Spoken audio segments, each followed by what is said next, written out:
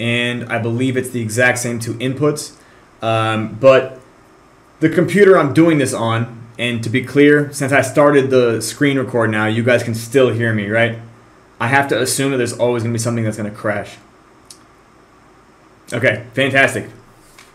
So, I have a lot to talk about, and the good news is I'm not going, okay, Alessio can hear me in general chat. Thank you, Alessio. So I'm going to try to jump back between the stage channel chat and general chat because that's just kind of been the pace. And anyways, I really appreciate you guys showing up for this. And I actually want to start off by just saying like a round of thank you. And Alessio, it's fine because... Yeah, it's fine because, yeah, well, electronic, I'll let you know, I'll be doing one of these probably like once a day, if not twice a day, for the next week or 2 or 3. They're not always going to be 3 hours long. They might be more like 1 hour long. And I'm not going to necessarily have time to do them twice a day every day, but I'm going to be inundating you guys with training on this. Inundating. So it's like drinking from a fire hose of information. And I've been told that I am like a fire hose of information regularly. So I'm just going to spend the next 2 weeks destroying myself in order to adequately teach how this works to everybody who wants to learn. And there's a bunch of complementary stuff that I could talk about first. But I don't think I'm going to talk about it too much here. Absolutely electronic. The first thing is I want to thank everybody. I want to thank every single person from the lurker in the chat who literally has been watching this and has said nothing, to vocal community members, to my critics, to my supporters, to the Sincerest Circus troupe in general, to the developers within the troupe, both present and absent. And I want to thank the people who like believed that I was not bullshitting about this. I really want it to be clear. Oh, well, thank you, Bo. I want it to be clear. I didn't ruin my life for almost 2 years to like blow smoke up a bunch of asses that belong to strangers on the internet. Does that make sense? Like, I don't think it's clear on the other side of the screen how much I put into this, because the concept of terminal utility was something that I was trying to teach to TombFork founders, the TombFork devs, 18 months ago or longer. Like, I want to say April of 2022 is when I first started preaching it.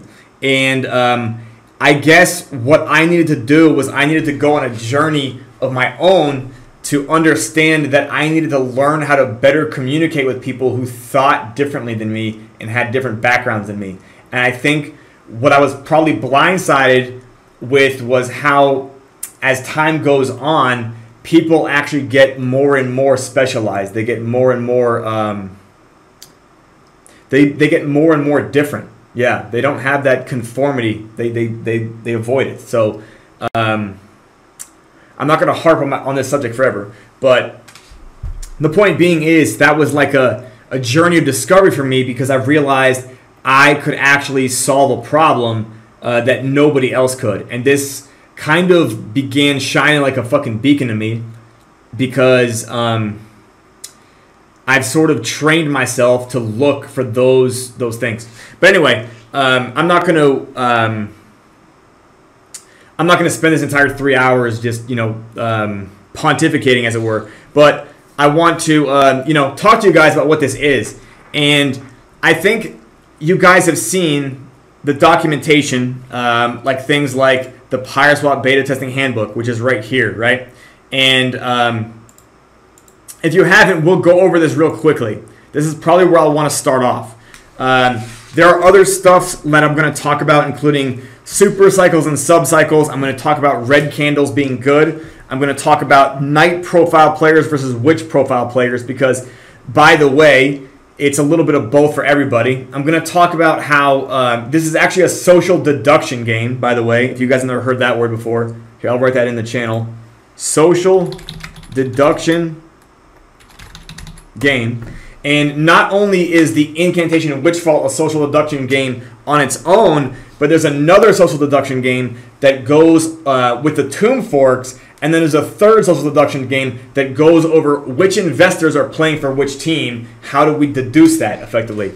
And I think, arguably speaking, we're going to have this proof of concept kind of proven here in the next few weeks. And I think everybody will begin to understand how this works over time. And most importantly, which I'm sure you guys care about, the prices of the coins which you guys are holding, perhaps exposed to significant downside and loss for the last year or two, will actually begin resurrecting, for lack of a better way to describe it. Okay, so I'm going to talk about the first thing I'm going to talk about. Yeah, I guess I'll just go through the PyreSwap beta handbook. Right now, this is the closest thing we have to technical documentation, and hilariously, it's written conversationally. So that's going to be a little bit weird, but again, I want to congratulate everybody for their patience. This is an ecosystem that is designed to reward patience. The fact that we've been delayed for so long had a silver lining associated with it, because we got to really narrow down who the most patient people were in these communities. And believe it or not, this does not require this type of shilling your own position to somebody behind you, so that you can tempt them into buying in and buying your bag, because the players themselves will want to accumulate the coin. Like, you don't need to bring new players in. Like, I know this is hard for people to understand, but the way that the incantation is fed, it's actually catalyzed through the general background activity of arbitrage bots. So everything involving exit liquidity, everything involving like your bag getting pumped, you don't actually need to go shill this in other servers. Like, you can actually keep this a secret. And the best part about that is that as far as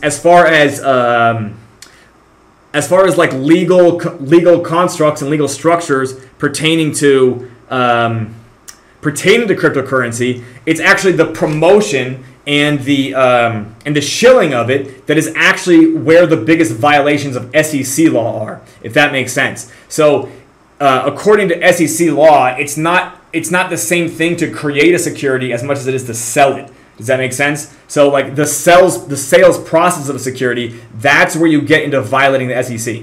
And I know maybe you guys don't care about that, but this was a really big deal back in 2017 and 2018 when I first kind of got introduced to the Ethereum ICO fucking boom. But the goal of this is to evolve Web3 and DeFi into something that actually has cases where red candles can be good. That is an advantage that I'll have you guys know the top 25 market cap projects arguably don't even have. At least not as clearly fundamentally as PyreSwap does, or the GPSC in its own way. So the table of contents, you guys have seen this document before. The disclaimer, indemnification, and terms. We have a what is a Ponzi scheme, quick educational about testing normal DEX functions, what I'm sure you guys have done. What is meeting and meterage, testing meeting and meterage. I'm not going to spend too much time on that. As you guys can see, the majority of the pages here, about half of the document is between page 17 and 32. You guys see that? About half the document is new. So we're going to blur through all the stuff up into page 17. I hope you guys are excited. I'm not going to waste anybody's time because I'm sure you guys have seen it. This disclaimer, identification, and terms, first of all, I want to talk about this $5 equivalent position. First of all, you guys should know that this is not audited smart contracts. I'm going to start off by saying these are not audited smart contracts. The smart contracts we inherited from Uniswap and SushiSwap, those have been audited hundreds of times, okay? So if we're starting off with a vanilla fork of Uniswap v2, you can assume that all the stuff that is vanilla attached to Uniswap v2 is audited by inheritance. Here, I'm going to write that here. Audited by inheritance, because where we took it from was audited. Additionally, Tomb Forks themselves, people have gotten them audited. Does that make sense? In fact, some of the ones, I believe Dibs has been audited. I believe 2Ohm has been audited, but I don't know if that company's still around. They've already been audited. as far as what's not been audited, there's really just two parts, and that's the meeting utility and the incantation witch vault utility. Now, what's great about this is that you really only need $5 or less to use those utilities, and what they do is they don't hold capital. Like these utilities are not designed to be safe places to just like hold capital. So the meeting utility, and by the way, that was in the design principles going back to 2022. I wanted to make the most streamlined MVP possible, and therefore I realized, okay, what can I do that fulfills TU that doesn't involve a big pile of money waiting to get exploited and robbed by a hacker? Does that make sense to you guys? Like, these things are not meant to hold like $1 million and just sit on the shelf for like hours and days. Does that make sense? Meeting utility is an instant utility. Like, it literally just funnels your money through, as it were. The incantation, at most, we have a 6-hour window where the incantation itself potentially can get stolen, but that's not your money. That's the platform money. And then your money should arguably not spend more than a few minutes inside the incantation witch vault. So the fact of the matter is the high-paced nature of this game is in fact its own deterrence to exploitation, because as far as bad actors go, they're going to be more enticed to look at big piles of money that they can find a way into the silo. Does that make sense? Like the way a rat would rob a grain silo? Do you guys understand that metaphor? And you guys can still hear me, correct?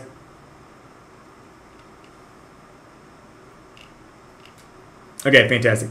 All right, so this is the point. We're going to keep the mechanisms right now, keep the money moving fast and in small amounts. And I know that you haven't seen a launch, a quote-unquote launch before that kind of has this paradigm, that kind of has this approach. But I want you to know that everything we're talking about here, if it doesn't work in small amounts, it doesn't work in large amounts. Does that make sense to you guys? Like, I am not interested in just being another charlatan running their own bank that has no idea that they are in fact running their own bank. Does that make sense? Like, I have nothing more than the most severe goal of making myself in the Sincerest circus extremely distinct from what you could consider the herd of other builders, and I say that with extreme finger quotes, do in Web3, okay? Because what I see them accomplish is probably like the proliferation of garbage. It looks like a landfill that's in the fossil record. That's what I think about, like, these hundreds and hundreds of projects and forks that just get fucking pumped and dumped or even rug pulled. It literally just looks like human nature just dumping garbage on the ground, and then it ends up in the fossil record, which is like you wish that was limestone, but no, it's just like a landfill. Okay, that's how I look at, like, yeah, exactly. Don't even get me started. But the point being, I'm of the opinion that there's more money in fixing broken projects than there is in launching new ones. Sometimes, well, you know what? I'm not going to comment there, Electronic, but I would rather prove that this works with literally a group as small as 20, like the audience here, before it scales to 200 or 2,000 or 20,000 or 200,000. Because if it doesn't work with 20, it doesn't work with 200. Like, the price chart can trick you into thinking it works with 200, but that doesn't mean it works. The price chart is definitely obfuscating certain components that financial instruments need to have established for them to actually not be garbage. But anyway, I'm going to keep going through this document real quick, okay? So if this is the first time you've heard about the risks of Web3, let's talk about it. Investing has risks involved, and these risks are especially high in the world of Web3 investing, if it should even be called that. To participate in all in Web3, knowing the above is to be aware of the risks and consent to them. I want you guys to know, very rarely do people like discover Web3 for the first time and then they jump into the world of tomb forks, okay? The risks of Web3 are not a secret and make international headlines regularly, especially concerning actors like Sam Bankman-Fried and Do Kwon, along with their associated products, etc., etc., etc. If this is the first time you're hearing about the risks of Web3, do not participate at all, okay? Consider yourself not authorized, close this document, disconnect your wallet, go outside, okay? For those of you who are aware, $5 equivalent position or less. For Pyre Phantom, you can eyeball this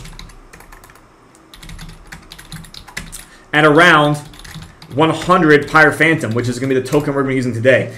Pyre Phantom will ebb and flow. The price of it will go up and it will go down, especially during this beta test, because I'm sure people are perhaps playing with the price chart right now. But additionally, over the next weeks, you'll see that it goes up and it goes down. And this is because it's a volatile token. It is a sub-cycle. Its performance is a sub-cycle of a larger thing called a super cycle. And this is an economic concept known as Elliott wave principle. I'm not going to get into that now. But the point being is that red candles aren't always bad. We'll get into that more later, okay? If you do live in the United States, nothing about PyreSwap's beta test constitutes a security offering of any kind. I write this here for people who live in the United States because when you talk about a security offering, the SEC doesn't care if you're living in the United States. They care about if you're selling to Americans. But we're not selling anything. Yeah, all of these instruments already existed, right? Does that make sense? Like a MEAD token is like a compensation token. That's how we look at it. Like, okay, well, you know what? You can have this token instead. When I talk to you guys later about thinking about mutual credit systems, thinking about endogenous money systems, you guys will understand that the MEAD coin actually represents bad debt. It's consolidated, and the PEG coin represents original debt. That is, I guess you would call it, yeah, originated debt versus consolidated debt. I actually don't remember the vocabulary there, but we'll get back to that much later. So, according to Investopedia, the Howey test that determines what is qualifies as security consists of 4 criteria: an investment of money in a common enterprise with the expectation of profit to be derived from the efforts of others. So, believe it or not, here the best part is that this is an ecosystem that does consist of a variegation of financial instruments that kind of lean against each other. There are other things that are valuable in PyreSwap besides the tokens themselves. You might not realize they're valuable because you think of them more as sources of cortisol rather than sources of dopamine. But things that are valuable include time, and then they include information, okay?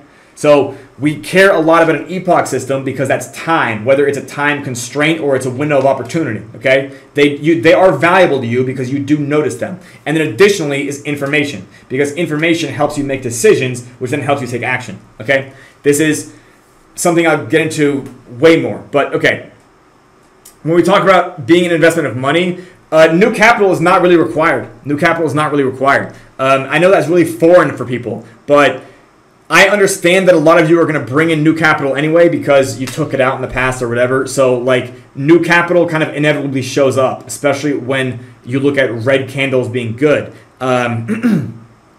But it's not really required. This could be done completely without new capital because the people who are bringing new capital in are known as arbitrage bots. Does that make sense? Arbitrage bots are in fact bringing in a trickle of new capital. The GPSC is comprised of several defunct applications, and I'm not going to go into all that, but that is how you could argue that this is actually not even in a common enterprise. But anyway, and then arguably speaking, the real reason we're doing this is not to pump your bags or make you guys cajillionaires, but really to actually mitigate loss. Like, if you guys become cajillionaires as a byproduct, good for you. But like, that's not really the purpose. Because arguably speaking, the way Web3 likes to run things is they think about, oh, we need to be a launch pad for launch pads for launch pads, right? You guys all heard that before? And I'm not going to say that there isn't money in that, but there's also money in breaking into abandoned buildings and stripping them for copper, okay? So I'm more interested in building something that is sustainable all the time. It self-perpetuates and in fact gains excitement over time, not just exciting on the first day and then it fizzles out for a week. And then everybody who's holding, they just end up joining the cult. And I don't mean that as an insult to anybody because I'm arguably holding quite a few coins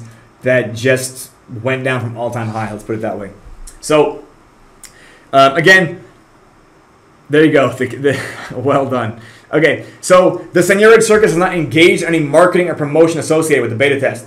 That is also something that insulates us from being looked at like this is a security offering.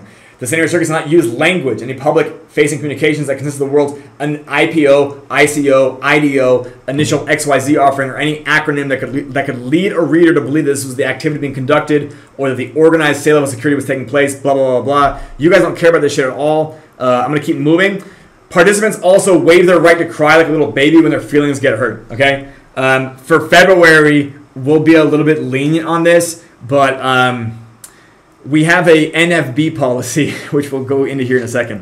What is a Ponzi scheme? You guys have heard this word before, okay? Here's the definition from Investopedia, from Merriam-Webster, from Collins Dictionary. But really what we break down is a Ponzi scheme needs new investors to pay old investors. It isn't actually profitable and it promises little to no risk, okay? This one does not need new investors, which, by the way, when I say this, and I know that a lot of people don't understand this, in Web3, it is quite likely that 100% of the things you touched before could qualify as Ponzi schemes. So maybe you don't believe that this could be possible, but believe it or not, outside of Web3, Ponzi schemes are extremely difficult to look people in the eye and maintain. And like people do serious jail time for this. But because these projects are so fucking tiny, the regulators don't have the bandwidth to chase down every single particular crime, if that makes sense. But I'm not going to get into that either. This one does not need new investors. Rather, new investors will show up because they're going to watch price charts slowly start climbing. They're going to see, wait, why is 2 ohm at 0.20 TWAP? They're going to start showing them back up again. One of the reasons and advantages about acquiring a bunch of defunct projects is that we acquire the wallet lists with them. Does that make sense? Like, we literally just bought the communities. Because why wouldn't you just launch your own project? It's like, well, believe it or not, one of the advantages is you can actually just start off with communities. Like, you don't need to market when you just acquire the communities up front. Does that make sense? That's also why we have 5 different Discords at this point, okay? And promises little to no risk. Again, that is nonsensical. Like, don't ever think that that's ever a case in anything, in any investment vehicle.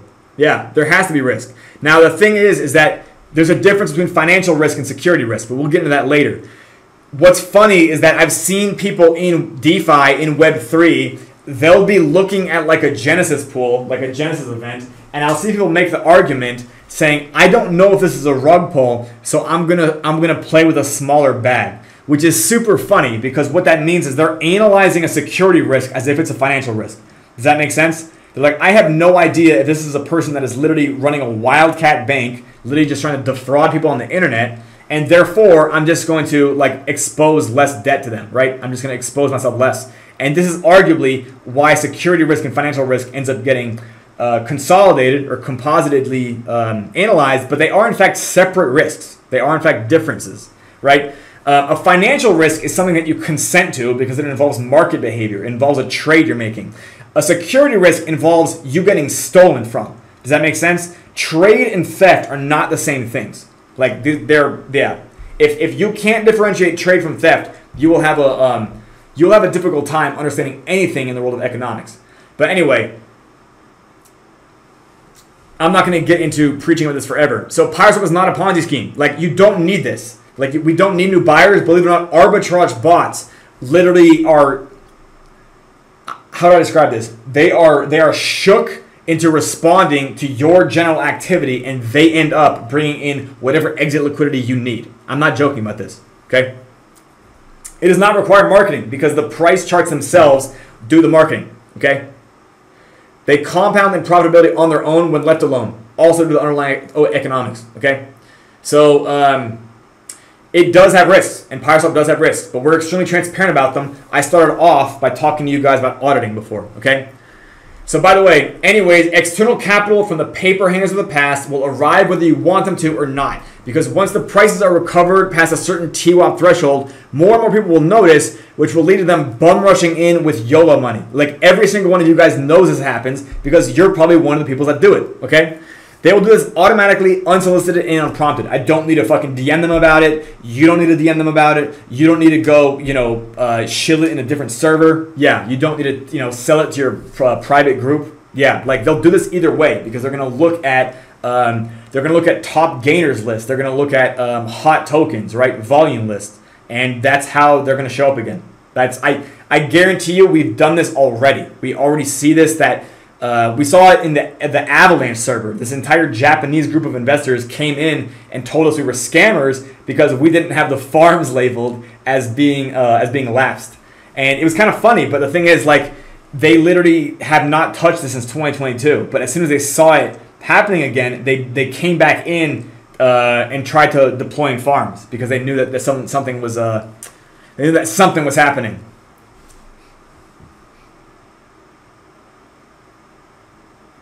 Oh, great question, Electronic. So believe it or not, we actually look at this as a team in the Sincerest circuits. So we even have like this acquisition committee. I'm not gonna that guy deserves a lot of credit, by the way. I'm not gonna name drop people who deserve credit on this particular recording. But basically, I built a heuristic for acquisitions, which is actually pretty good. And then somebody who has a greater amount of blockchain forensic skills, they specifically built an auditing list about thinking about every single possible contract and how it's controlled.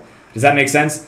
So, yes, so believe it or not, there were these concerns. Like, for instance, we couldn't acquire new oracles. We had to deploy new oracles, right? Now, I want you to know that, basically speaking, you can already analyze the exploit vectors that a project has. Like, people who are,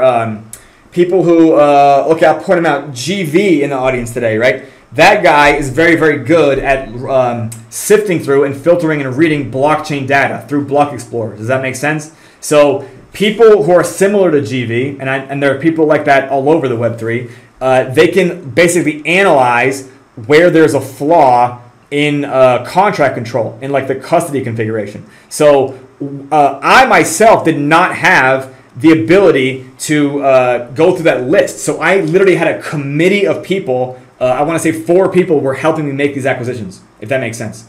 So, especially speaking, by the way, once we do that Electronic, it's configured to the owner and the operator being switched to a different wallet. So, like, if the owner and the operator gets reconfigured to a different wallet, and that wallet is my wallet, and that wallet is controlled and locked through hardware in 2FA, then that is effectively what insulates us, if that makes sense.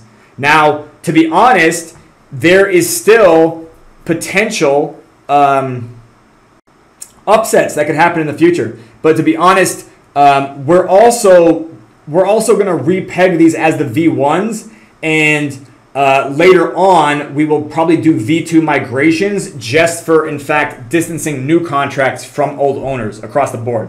Does that make sense? So we're going to do that either way because it's beneficial for a few different reasons. And I'm not going to go into the V2 stuff yet. But by the way, that won't hurt anybody's bag. Like that'll be even easier than doing meeting, if that makes sense. Doing a token migration is even less screwy to your bag than doing meeting. Okay. So yep. Yeah. So yeah, I would say so, Electronic, because that backup has already had a bunch of treasury money sitting in it. Arguably, it has, I think, around 50 grand. I don't know. It's got between 20 and 60 grand on it, right? And yeah, it's a hardware wallet. Like, so people would need to know my PIN. They would, yeah. It's like if somebody had a gun to my head, I would probably just get shot because I'm obstinate. But yeah, like it's very difficult so far to actually break into that. But the point being is that minting permissions are basically locked. Yeah. So right now, by the way, oh, well, for sure. Well done. By the way, there is minting permissions on both the Mead contract as well as the Incantation Witch Vault. So there is another concern that could somebody exploit and possibly figure out how to mint a shit ton of Pyre Phantom and then dump it? Yes, it is quite possible. Like, it's not outside the realm. But that's also why you guys are encouraged again to test this with $5.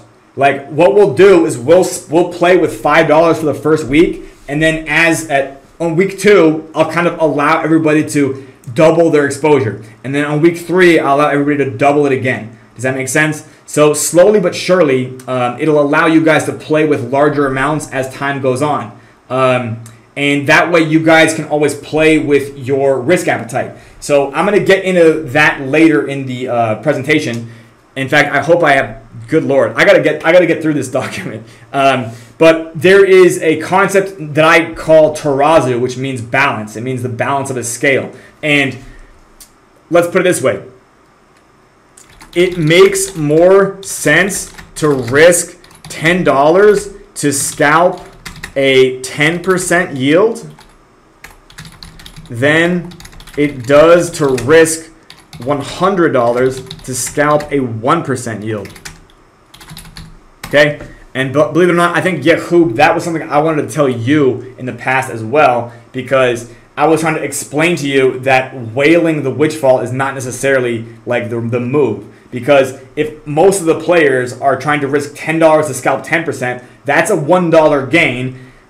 Using $100 to scalp 1% is also a $1 gain. But the thing is, look at the difference in risk. Why would you risk $100 when you could just risk 10? Does that make sense? So this is another terazu, and if you guys don't know what that word means, it's this instrument. Okay, if that makes sense to you guys. Yeah. So believe it or not, there is a balanced approach to playing this game, and it doesn't involve people YOLOing their fucking mortgages into it, okay? It involves you guys kind of being smart, which I know is a lot to ask. I know it's a lot to ask, but I believe that people have the ability to learn things through practice, which is what we're doing here for this beta test. Okay, so going back to my screen, you guys know they do this. Meterage is that later. As you guys are aware, at least when the charts are in fact active and climbing, you can in fact just meterage your own bag larger while also making the prices go up, okay? For testing normal DEX functions, I'm assuming you guys have done it, so we're going to skip right past it. If you guys haven't tested that yet, good luck. What is meeting? What's meterage? You guys know what this is. Does anybody want me to go over meeting and meterage? Does anybody want this? I'm pretty much going to skip it unless somebody requests that we talk about it.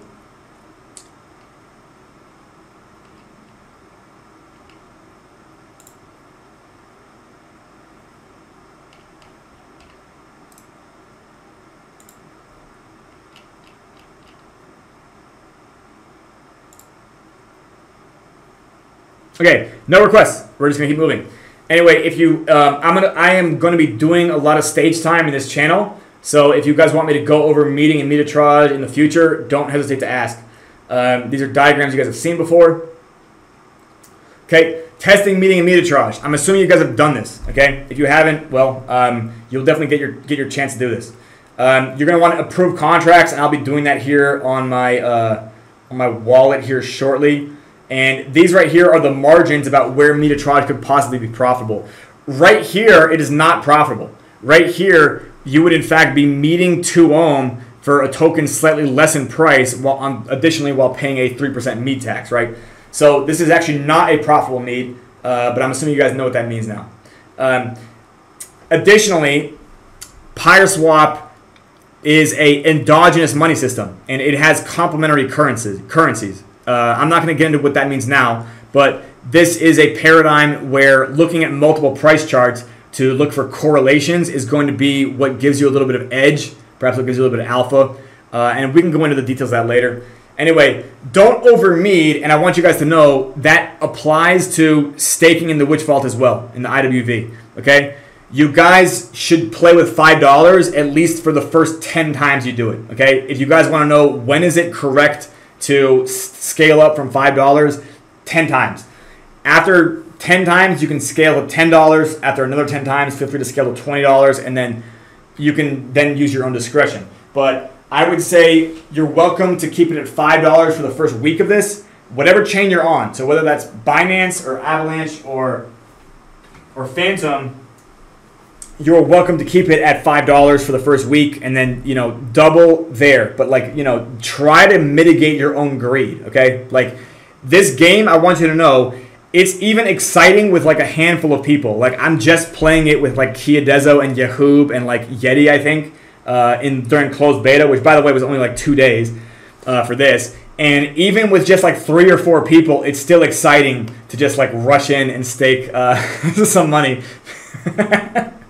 I personally enjoyed it myself. I will be playing it with you guys because, by the way, we have one coming up here in a little under two and a half hours. So I hope you guys have read this yet, but incantation is it means a spell. It means like a magic spell. So when we talk about an incantation witch vault, it uses a smart contract known as a summoning circle. And the summoning circle is like the magic chant that kind of gives this power, if that makes sense. And that is something that's kind of going to be aligned with the surface level GameFi, the lore of PyreSwap, as you will. But that is, we'll talk about more about it in documentation. And I'm assuming you guys have learned about the concept of this getting beaten to death. I'm not going to talk about what incants are. either, because you guys should understand that they are in fact just a unique way of distributing a DEX reward, like literally DEX fees. Now, we have to answer that question by contrasting what the IWV is against the incantation. This will be quite conducive to your understanding and even your comprehension. The incantation is the actual event, the activity that provides positive yield to the IWV and rewards the stakers with incants, thus incentivizing staking in the IWV. The incantation witch vault, this is the staking smart contract, the location that receives the positive yield from the incantation in the form of incants, which is what we call them, but disincentivizes staking in the IWV by providing negative yield. So negative yield is a penalty that is effectively that your position receives based on the popularity of chasing that positive yield. So this is in fact a risk offset, and this is why this is also a terazu, as it were. This is also what makes it super exciting. This is what makes the game extremely exciting, competitive, and it's actually the invention of a new financial instrument as well. But more on that later. I'm going to talk about this as well. Are you more confused now? Let's get into the fundamentals. We need to shift a paradigm for that beautiful little brain of yours. The IWV's debut is a new concept in DeFi that has not been widely seen before. This concept should aptly be called active staking and is a contrast to passive staking. Passive staking is what is usually found in other staking mechanisms. So additionally, the IWV is yield scalping and not yield farming. Okay? Do you guys understand that? This is yield scalping and not yield farming. So I want you guys to understand that this is not a yield that you're going to collect with the same approach angle, with the same approach strategy. Okay? So you guys already know what passive staking is. Active staking, you're not likely familiar with this. This is what applies to witch vaults. By the way, there are more witch vaults in this one.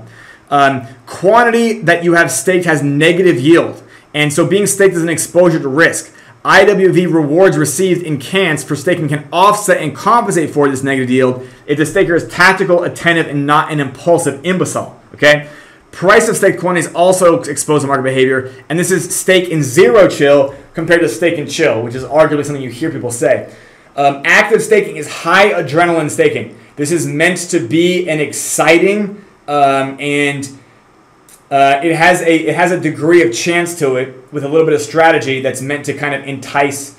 Well, you guys will see here in a couple of hours.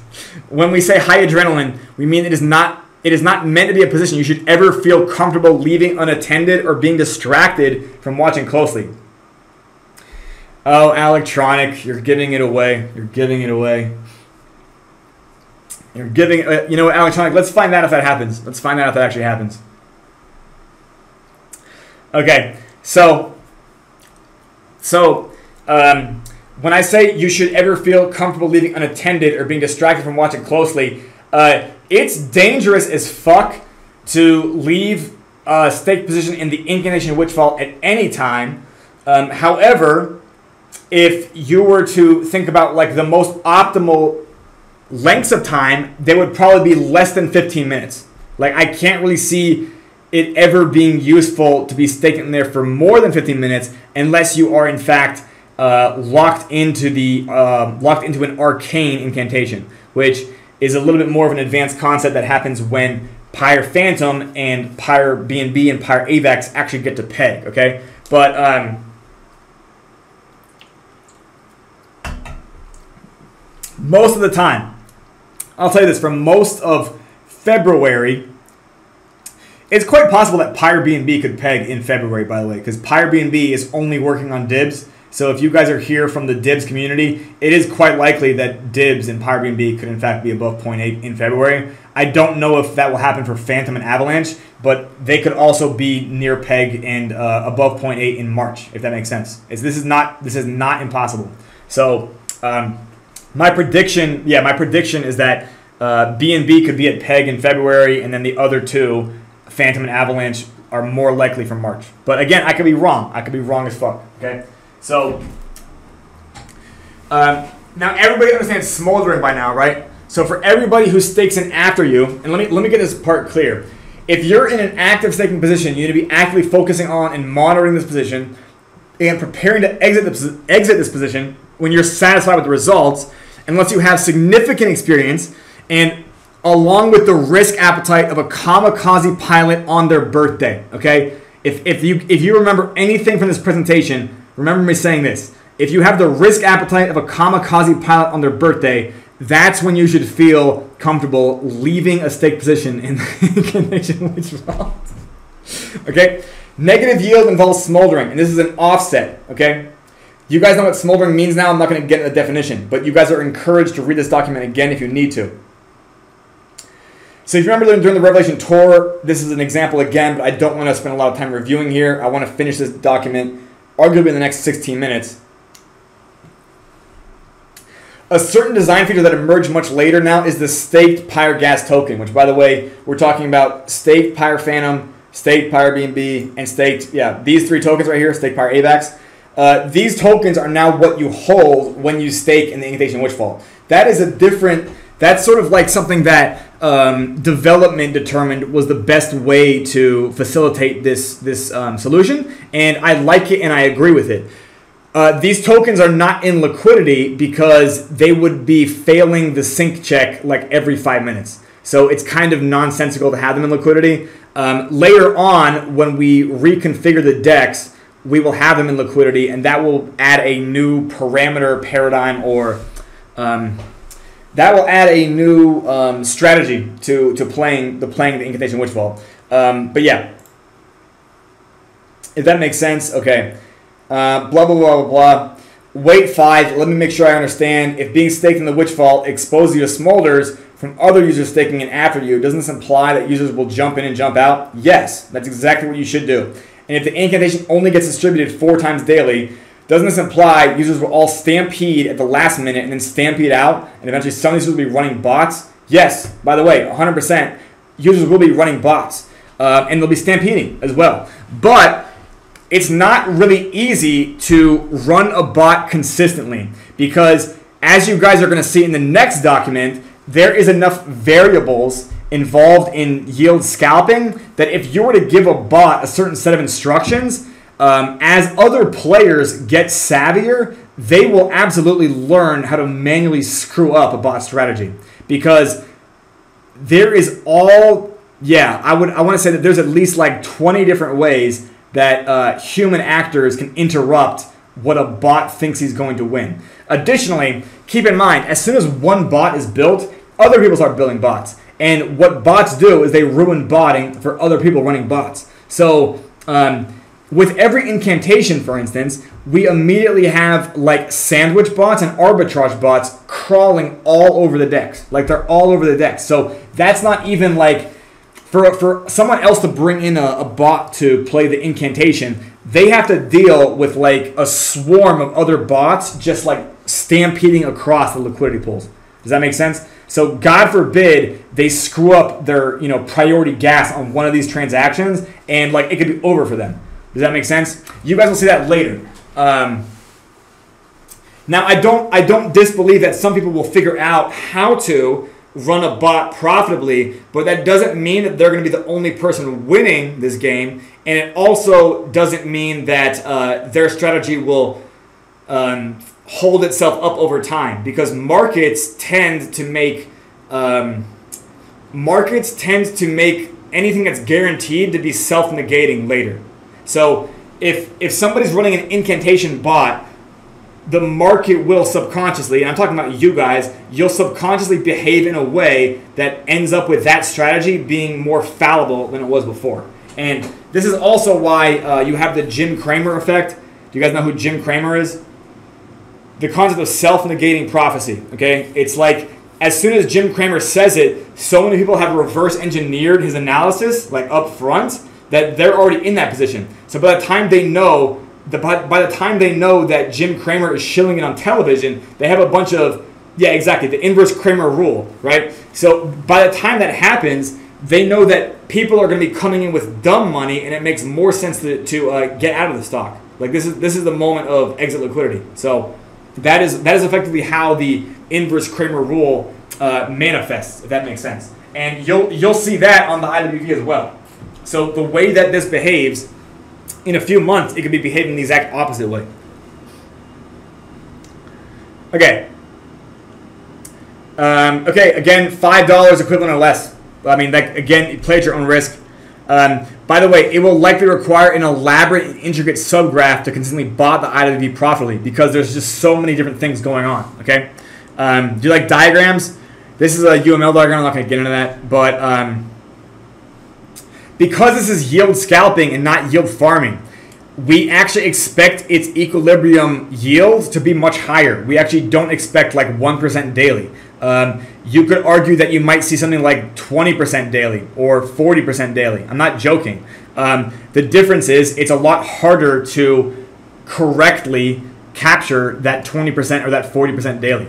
But it is 60% daily. You could get that as well if the entire server manages to play nice with each other. But I have severe doubts about you guys' ability to do that. So I would say looking at 5 to 10 to 20% dailies is more realistic. But anyway, there's other factors in your total return on investment as well. Okay? So, thus, what will appear as a preference for a much higher positive yield per epoch, resulting in extrapolated calculations of much higher yield per day and yield per year. Okay? If the players observe 20 IWV stakers in the previous epoch, so right now we have 18 people in this audience, okay? So if there's 20, roughly 20 stakers, we can estimate that the next epoch will have roughly the same amount. So if all 20 of us play this next epoch, that means that the next epoch after that, the one 3 hours from now, not 2 hours from now, that one will probably have 20 stakers too. So you can assume that there's going to be a negative 2% to that yield, in which case it doesn't make sense to play for yields smaller than 20%. Sorry, smaller than 2% gain, because you now need to offset the amount of stakers against positive yield. So you have an expectation of stakers, and then you also have an expectation of positive yield. Positive yield is easy to calculate because we actually park it for 6 hours, but negative yield is always a guessing game. Now the good news is that half of the stakers end up with less than 2% negative yield. So if you learn how to stake really late, you'll end up with even less negative yield than the person who staked in front of you, okay? So I want you guys to understand, looking at this chart, do you guys understand that 1% and positive 1% and positive negative 1% are the exact same percentage? And this is actually difficult for people to understand. But percentages have convexity to them. So when you add a, if your portfolio was to gain a 10%, was to gain 10% alpha, it would only take negative 9% alpha for you to get back to your starting position. For you to gain 100%, you only now have to lose 50% to go back to your starting amount. Does that make sense to you guys? For you to gain fucking 500%, now you only need to lose 83% to get back to your starting amount. I hope you guys understand how this works. So the negative yield is a rounded number in the example. So again, we're rounding the number to keep it easier because it wouldn't actually be negative 10% here for 100. It's actually like negative 9.1 or something like that. But the point being is it's easier to do the mental math if you round it, okay? So right here, I'm going to be training you guys all to play during this first week as if we expect there to be 50 stakers and we should target EPR target number 3. Because what you'll want to do is you'll want to play as if you can possibly gain 16% yield per epoch. Per epoch, that's not per day, by the way, that's per epoch. So per day, that would be like 64%, right? Now, your own greed will end up screwing this up. I want you guys to know this. Your own greed will end up screwing this up. But if you play for number 3, you'll still likely be able to close ahead of number 2. Does that make sense? Number 1, target number 1 here is too close for comfort. Like, you have no idea if you're even profitable because you have to now have a positive offset of 6 to offset negative 5 just to claim 1% yield per epoch. Okay? It makes more sense to think we expect 50 stakes per epoch, and therefore we're going to have negative 5% of yield. Therefore, learn to play as if you want to walk away with 16% yield per epoch. Yeah, I know, it sounds fucking huge, doesn't it? Well, once you add in the exhilaration, you'll understand why this is the case. I'm going to go back to this later. But anyway, This chart right here will be something that's worth to have. I will, of course, post it in the chat so people can see it. And this will be an image that gets used as a reference a lot, and we'll post it in one of the channels here too. So you can always reference this chart to kind of eyeball what your target will be. And by the way, this is something that this is something that you guys as the investors are encouraged to try to discuss in general chat, okay? Now, I'm talking to all of you as if you're not playing for the Knights, but rather that you're playing for the Witches. Does that make sense? The Knights have their own problems, and the Witches have their own problems. Does that make sense? So if you're in this server, you're going to focus on the Witch side of the game. Does that make sense? If you want to worry about Knight problems like printing or getting back to pay or getting back to prints, stuff like that, that's why you have your own servers. But if I'm talking to you guys in here, I'm going to talk to you guys like you're playing the Witch game, no matter who you end up being loyal to, if that makes sense, okay? All the players will end up playing a balance or a ratio or a biased kind of 80-20, if you will, between the games, because you kind of have to learn how both sides of the game work to just get good at one part of it. But you guys are encouraged to openly discuss how many stakers you expect and therefore what everyone should target, and then even discussing kind of like a Byzantine general consensus, arguably. It is game theory about, okay, if Pega knows that HR Hustle is going to play with $5, and he knows that Zonic will play with $5, and Electronic and Bo and GV will all play with $5, then they know that they're all going to affect negative yield and positive yield the same amount. So you can eyeball how much EPR will get compressed to at the last minute. However, you guys will always have the temptation of going against what people are doing. There's always that temptation as well. So this is where we end up with this being a social deduction game. Do you guys know what a social deduction game is? Deduction me.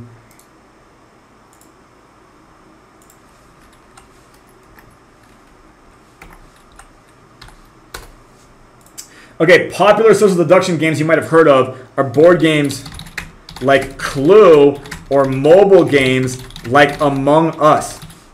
Have you guys heard of board games like Clue or mobile games like Among Us?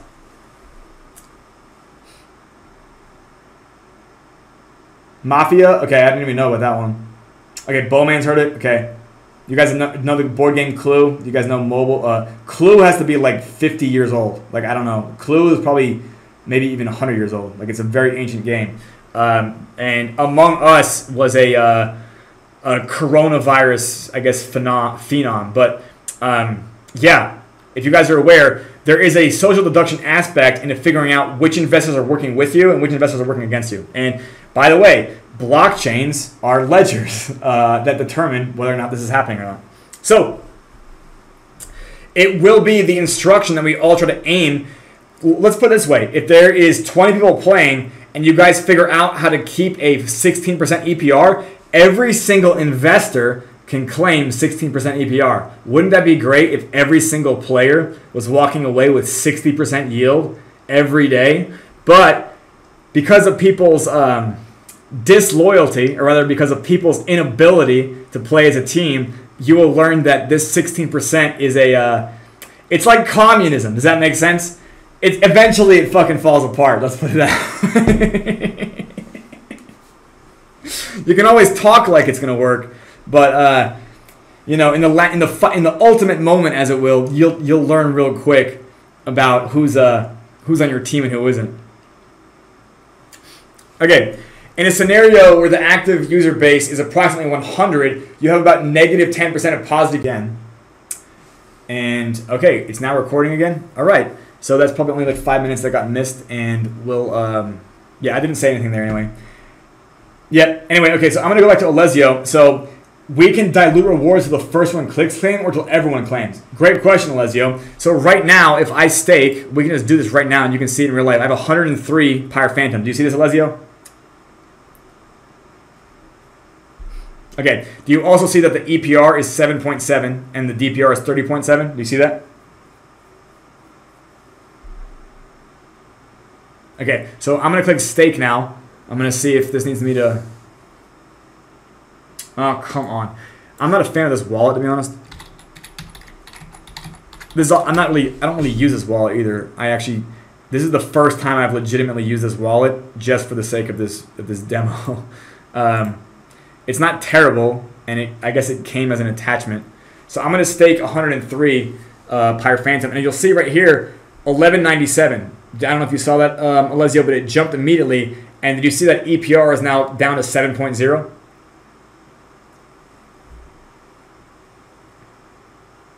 Okay, fantastic. So I've already diluted it. Does that make sense? So now everybody gets a smaller return, right? Because now the person before, they were waiting on a 7.7 return, but now I've staked them after them, so their return is also... So not only did I smolder them, by the way, right? So their position got smaller, but also they now have to share the pie with me. So everybody's return is smaller. Now, if I claim and unstake it all, this will return the EPR back up higher, right? So the first thing you'll see is that this number goes back down to 1,093, and then this number right here, it's about 5 seconds of lag, I noticed.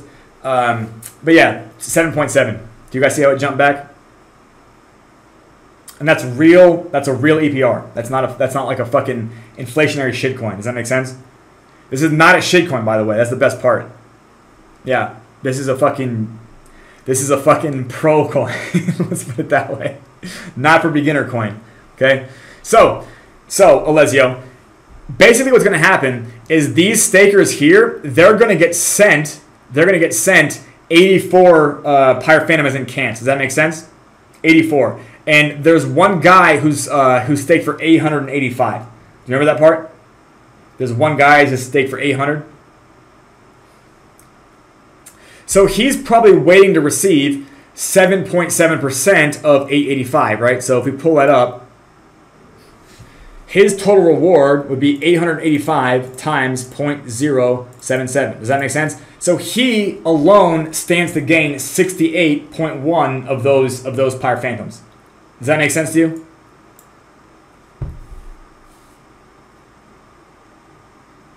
Okay, now if he was 885 and I dropped it down to 0.07, meaning I took it down from 7.7 to just 7, he now only gets 61, whereas he before got 68. Do you see how I literally reduced his yield by 7 Pyre Phantom here in the history? Okay, so this is just based on the divvy at the stroke of the epoch, at the roll of the epoch, at the transpiration of the epoch. This is how people are allocated. So what that means is anybody who brings in 885, they're allowed to have 68.1. Does that make sense? So let's go back to this. Let's go back to this right here. So if that guy had 885 and he was about to receive 68.8145, then basically what this means is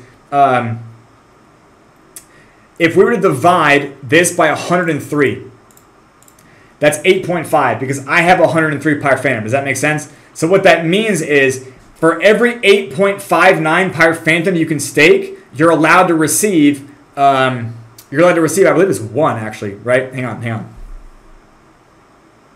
For every 8 of these I bring in, I can effectively take 1 of the Pyre Phantom that's associated with him.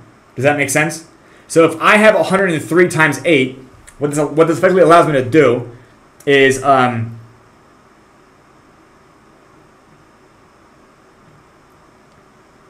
actually, now I just reverse that, right? So now multiply this by 103. No, sorry, hang on. I would, damn, my algebra rusty today. I divide this again by 103, right? And I have 8.59. So it's one of these. For every 8.59 you bring, you're entitled to 1. I'm pretty sure that's how it works. Does that make sense? 1 of his reward at 6.8. So what that means is 8.59, if I, let's see, inverted that, that's 0.11. Does that make sense? So my position is worth 1/9 of his. Does that make sense? So what that means is I have to, if I thread through 9 times, so if I usurp once, I can immediately walk away with 1/9 of his reward. Does that make sense? Now here's the thing. If you start getting usurped, and let's say they're only allowed to they're only able to take a little bit from you at a time. If you notice you're getting usurped, you can still claim the rest of your reward and exit. Does that make sense? Because if you're entitled to more than that's in the pot, you will in fact take the whole thing. Does that make sense? So diluting up front is a different fraction than diluting by usurping. Does that make sense? Because the ratio here is frozen, whereas the ratio up here is dynamic. Does that make sense?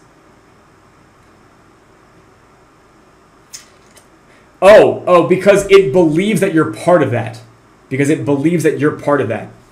Yeah, all it knows is that staked Pyre Phantom is worth this amount in cans. Does that make sense? Because believe it or not, Alessio, there isn't any Pyre Phantom staked. The Pyre Phantom that gets staked is burned, and it mints you staked Pyre Phantom as a receipt token. So when you unstake, you're in fact burning your staked Pyre Phantom and then minting Pyre Phantom back.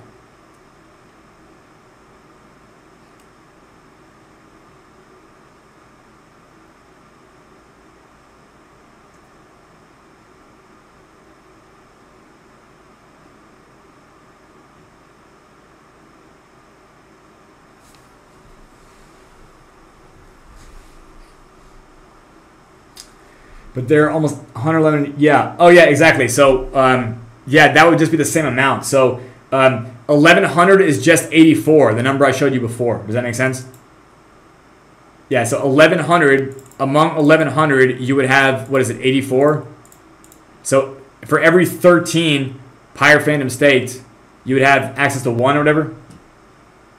How does the calculation differ pre-epoch and post? Oh, Yahoo! So when you do pre-epoch, it increases the denominator. When you do after, that denominator is frozen. It's static.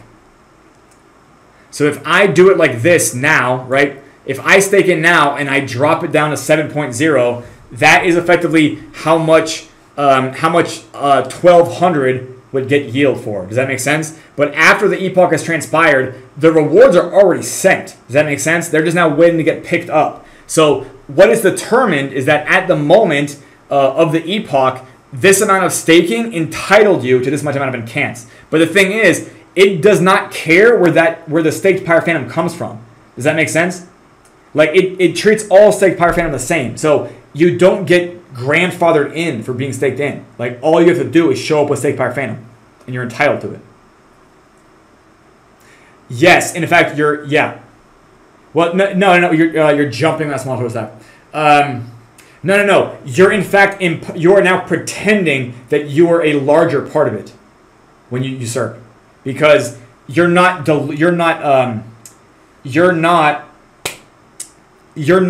increasing the denominator. Yeah, exactly. You get what I'm saying. So like the denominator is the same, but you're now pretending that you were in there before, because yeah, exactly. So in theory, your yield is a little higher as a usurper, but the fact of the matter is like a usurper's ability to get yield is a little bit harder, because generally speaking, people will figure out not to fucking do this. Hilariously, by the way, I'll tell you this: there's a good dozen or few people. Okay, let's say a dozen people in the audience right now. We all just had to usurp in the first minute. Believe it or not, we will all net make money. Yeah, we will. We will actually the people who are staked will end up getting hurt the most, but our gains from usurping will definitely offset the chance that one of us that we accidentally smolder each other. Does that make sense? Yeah. So all 10 of us could fucking usurp, as it were, or all 20. How the fuck many you are? Okay. If 10 people in here usurped, that would only be like 1% of negative yield most if you staked to usurp and then for some reason didn't unclaim, right? Or didn't unstake. But yeah, so other usurpers don't really bother other usurpers that much, if that makes sense. But like in theory, you do get smoldered by them, but like not compared to the people who fucking staked in early, right? By the way, there is a guard for this. There is a 600-second guard that we did install in the IWV, and what that would effectively do is create a 10-minute grace period, 600 seconds after the first, after the first minute of the epoch, where we're staking in is not permitted. And what this does is basically we built this because we felt that if too much usurping is happening, maybe if it's automated or if it makes the game like unfun for people, we can in fact turn this guard on so that you can only usurp after 10 minutes. Does that make sense? We don't have that guard on right now, by the way. So don't expect us to unless like, yeah, people are really fucking stupid. I don't know. To be honest, I don't expect to ever have it on, but we might make it a feature later that people can, that the witches can activate if they do something, if that makes sense.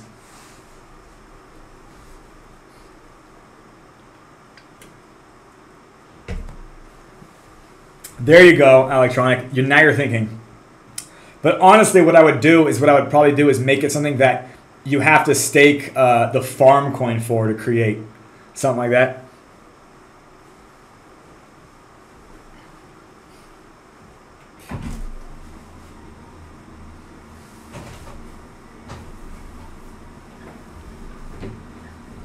Yeah, I'm not going to get into like later phases, but there is a farm coin for this deck called Pyre, which doesn't exist yet.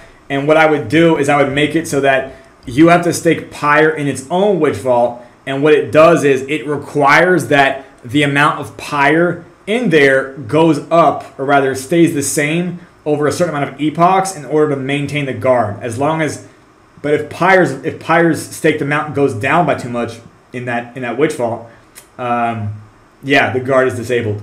But we can also do that with Pyre Phantom as well. Like another reason to stake Pyre Phantom. Does that make sense?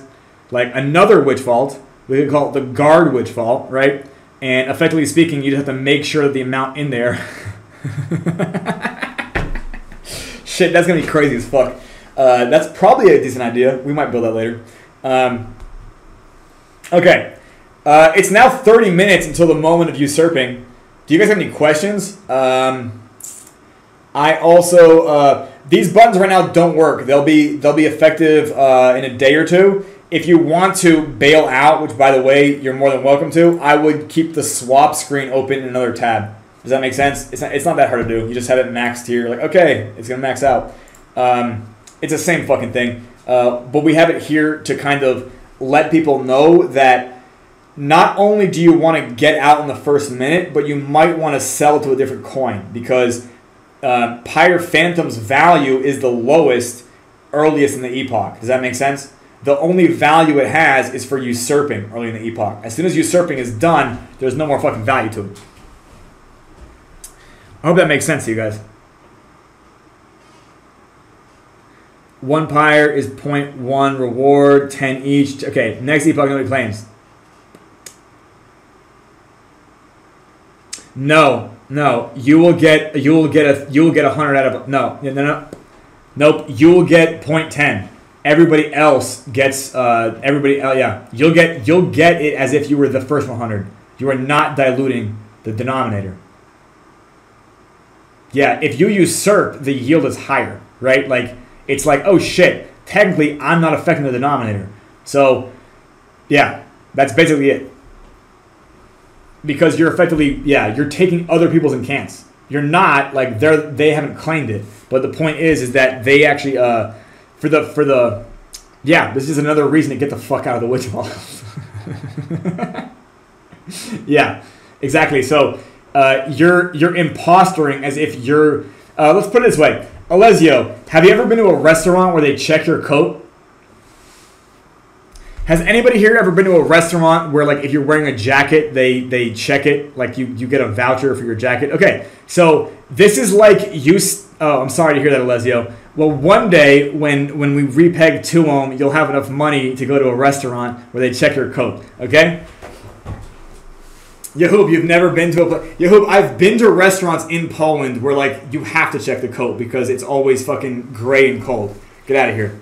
Okay. So anyway. Okay, so do you guys know how like you would get a ticket for your coat being checked? Do you guys understand that? You get a ticket for your coat being checked? Okay, if you usurp incants, it's like you have somebody else's ticket. Does that make sense? You have a voucher for a coat that you didn't actually bring in with you. Does it work?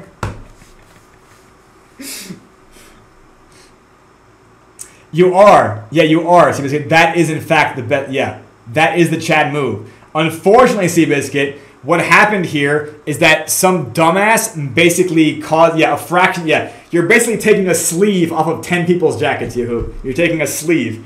You leave with 10 sleeves, 10 jacket sleeves. Yeah, Seabiscuit, 100%. The Chad move is doing that most of the time.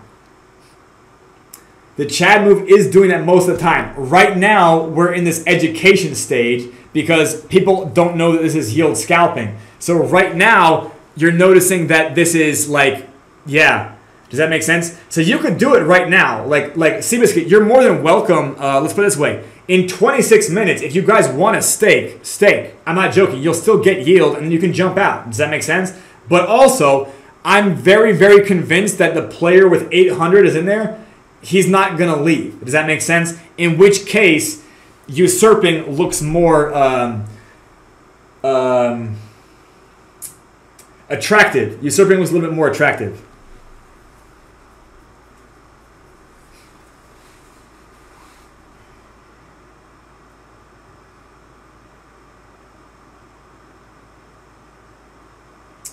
Am I making sense? So yeah, by all means, Seabiscuit, what you're describing most of the time is the right move. Like stake last minute and then fucking jump out in the first minute. That is exactly like what you're supposed to be doing. Right now, this other actor is kind of fucking up that game, or rather, he's not fucking it up. He is leaving a good 7% yield that, you know, if you wanted to stake in, you could come in with your own bag of 800 and still walk away with a 3% yield. Does that make sense? Like, it's not a terrible yield at all, right? Exactly, Fexer, yeah. And believe it or not, Fexer, they actually take their nominal amount when they claim. So actually the last person who leaves, they get fucking robbed. Does that make sense? So it's actually a little bit different than that too. Do you get what I'm saying? Because if they're entitled to 10, they still leave with 10. It's just the last person doesn't have any left over. The last person leaves with 0. Does that make sense? Do you get what I'm saying there? Yeah. So whoever unstakes 11th there, right? Unstaker number 11, they get 0 fucking yield, and they probably got fucking smoldered a shit ton too. This is again not for beginners, not for beginners. Yeah, so everybody really gets 10 if they bring in 10. But yeah, so like whoever unstakes last, they don't get any yield at all. And by the way, so for you guys to understand, I'm going to bring in 103 here, right? And then I'm going to take about 10%, or rather 1/9 of the yield, right? Or whatever, 1/11. Then what I can do is I can claim and unstake and then stake it again. And I can literally loop it through. So when you usurp, you can loop. Does that make sense? Because I don't have 1,000 fucking Pyre Phantom on this wallet. So I'm going to use 100 and I'm going to loop it through and I'm going to basically take fucking enough of the yield where I can just keep taking it until it's gone. Does that make sense? Because I can effectively you can compound usurping. Does that make sense to you guys? You just have to be quick, right? Like, I expect this guy's gonna be so fucking slow though, I'll just do it, you know? Oh, and by the way, when you usurp, yeah, I know, I would flog it more too if there was more money there.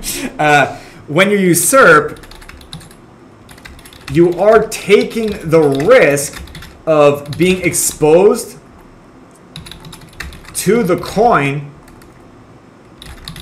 while all other stakers, while all other players might be dumping the fuck out of it. Does that make sense? Does that make sense to Seabiscuit, Fexer? Do you guys get what I'm saying? So usurping has its own risks involved as well, because everybody else, if they're over here claiming on staking and max swapping, and you're like, oh, I'm going to go usurp.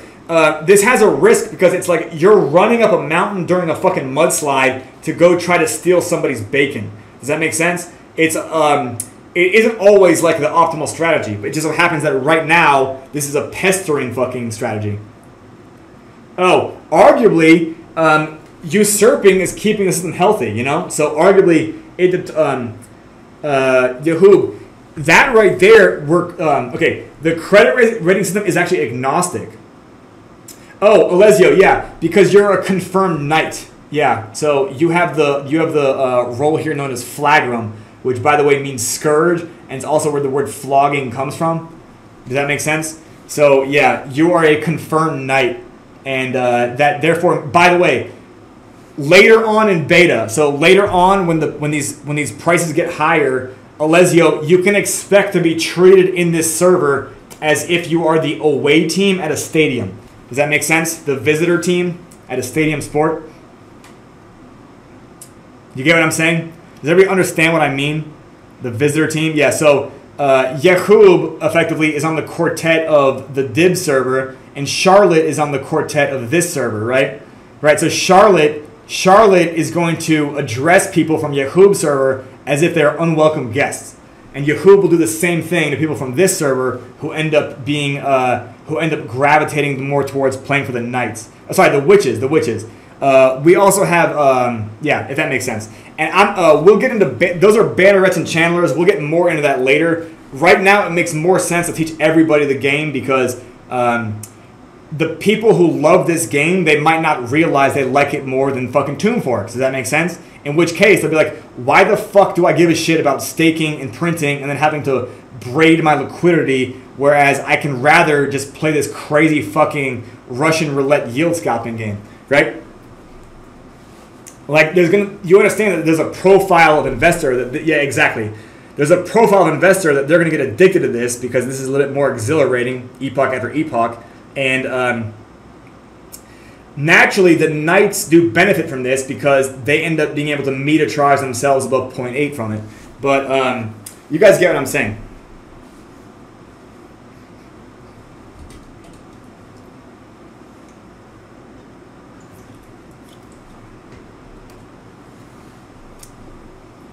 So yeah, Seabiscuit, you're correct. The normal thing to do is to play, which would mean you stake in the last minute or the last second or whenever you can, for the goal of getting in before incants get distributed. Does that make sense? And then you would unstake as soon as you have them. You'd claim an unstake and maybe get the fuck out of that coin. However, because somebody who wants to bring in a $60 bag doesn't want to read the fucking docs, nor come to this 3.5-hour tutorial I'm doing, they're going to get the reward usurped from them, and that is fair game.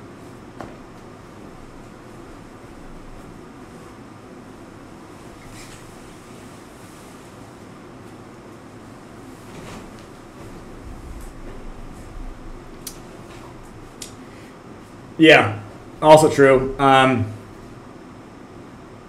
And the volumes will fucking start. That should be fully configured here shortly. So like right now, we're gonna do this on Phantom for a couple days, and we'll be able to monitor this. Does that make sense? And by all means, you're welcome to play at every epoch, whatever. I mean, I said before you shouldn't, but you're welcome to play it every day. Let's put it that way. I would imagine that most people who kind of fall in love with this game will probably pick like a few different epochs to play, and people on other continents will focus on other epochs. Does that make sense? Like right here, I know for a fact we have North America, we have Europe, and we have Australia. So that right there is enough daytime for the entire game to be played. Does that make sense to you guys? So, yeah. Okay, do you guys want to ask anything? We can maybe see if, oh, looks like somebody unstaked. So now you see EPR is now going up to 7.8, right?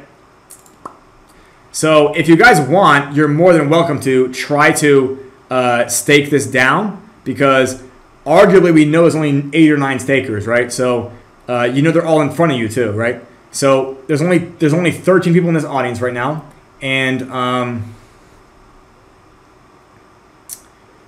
arguably speaking, you know that means at most 1.3% of EPR is negated. So if you're bringing in like a 100 Pyre Phantom position, all of you could probably stake, and this would still be like 3%. Does that make sense? So everybody could in fact stake in the last 10 minutes, and you would be fine. Like you would be profitable off it. Granted, this is also why we're playing with $5 test amounts. Does that make sense? Except for that one guy who's playing with 800. And yes, the reason I am targeting him because, yeah, because again, he's not following instructions. I don't expect people to follow instructions, but that's also the best part of this beta test, that you can punish people for not following instructions. Yeah, and that's also why we have the read docs emoji. Isn't that great? Just read docs. And yeah, by the way, as far as like docs goes, you might notice that the PyreSwap website doesn't have them. The docs right now, yeah, I know you'd love them. The docs right now are literally these two docs. Can you do the risk assessment one and the fucking beta testing handbook? There you go. That's it. That's the entire document. You guys now have this, and you guys have listened to me talk about parasailing. Do you guys want me to talk about parasailing again? Okay. What happens? Let's go into general chat. I'm going to go into general chat here. So the higher BNB fees, hang on a second. Let me see what he's saying. Oh yeah, or avalanche. Correct, Electronic. You could describe it that way. But also, the higher BNB fees, yeah, let's put it this way, Electronic. Those also prevent arbitrage bots from bringing volume to the DEX. Does that make sense? So, yeah, exactly, Alessio. That would be crazy. So that's also why it's not on ETH. Maybe on Arbitrum, right? But like Ethereum is not the right move there. But hilariously, this game is, well, fuck it. So the point being here.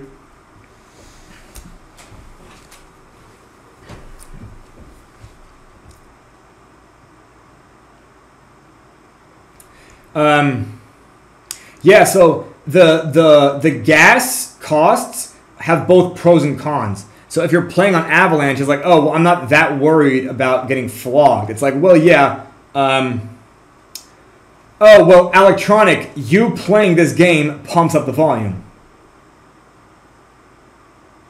Yeah, like, so this thing cannot not compound. Does that make sense? Because if you play it this round, right, what that does is instead of just 84, we're actually moving 800. Does that make sense? Like, we're in fact turning the incant into volume for 2 epochs from now. Does that make sense? So this game has a positive feedback loop. So again, remember Electronic, do you remember when I said on day 64 you might end up playing with $2,000? Yeah, that requires 0 shilling. That requires 0 shilling. Yeah, like literally right now. Okay, Electronic. If everybody here plays with $5 for the first week, and they play it for $10 for the second week, and then $20 for the third week, by day 32, they already now need to play with $100. Does that make sense? Like just from people increasing their risk appetite, they are increasing the volume on the DEX. Does that make sense? So if that rate maintains for the month 2, that means that if it's February 9th today and it's the first day of this, that means by, I don't know, the same date in April, I guess, well, hang on. Whatever, before April 15th, you would now have to play with $2,000 to get the same EPR.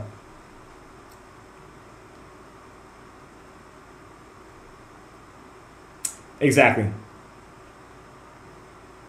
Yes, exactly, Lesio. Yeah, so when you click TE, it does sync a bunch of Pyre Phantom pairs. Yep. Yeah, I know, it's just so much easier. Later on, we're going to for later in beta, probably before phase 2, later in beta though, we will in fact probably redeploy the DEX contracts so they no longer have the sinking safety belt, if that makes sense. And those contracts will be the ones that have lower swap fees. Does that make sense? Yahoo, I imagine you'll get it from playing the incantation. I mean, if you're making 7% yield per epoch, like I don't know how you're not going to come up with $2,000, right?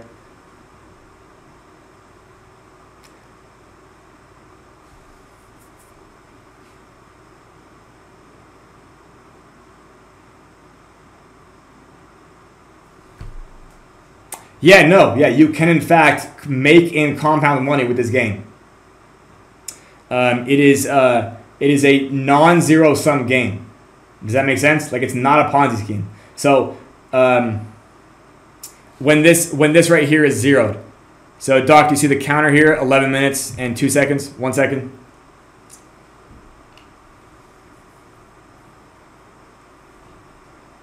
Yep, exactly. And honestly, Yahoo, decay is actually not a direct notion of losing money, but you get what I'm saying. Yeah, so when this is zero, it'll literally be frozen, right? It'll just say zero across the board. You click this button, and that's a small transaction.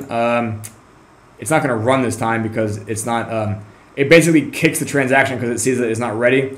I'll do it. I'll fucking transpire it on camera today. You can also see the epoch counter here, and you can also transpire it here.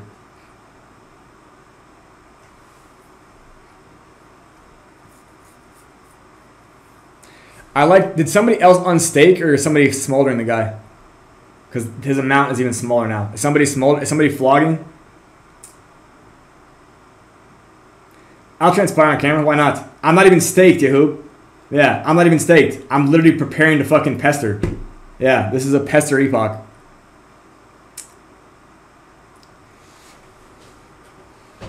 Oh, like wait for it to happen? Hell no. I want to fucking take this guy's money. Yeah. Like, I do not want to let him just kind of... Yahoo, I did that before. I forced Kia Dezo into doing it. Like, I just, you know, I knew that somebody else would click it. But that's also a game of chicken. Oh, like transpire, like dying. I get it. Yeah, you know,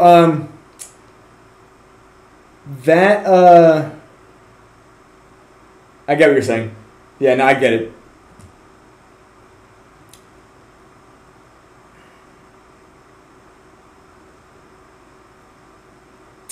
Okay, so 1,080. Are you guys flogging more?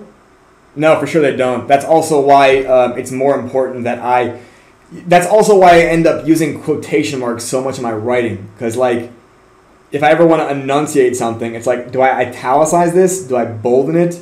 You know what I mean? Yeah, flogging, exactly. And this is flogging. Yep. Now, did you guys notice that EPR is now 7.8? Look at that. You can see him. 7.74. Is somebody doing this with like a fucking Autobot? Is somebody doing it like 10 times?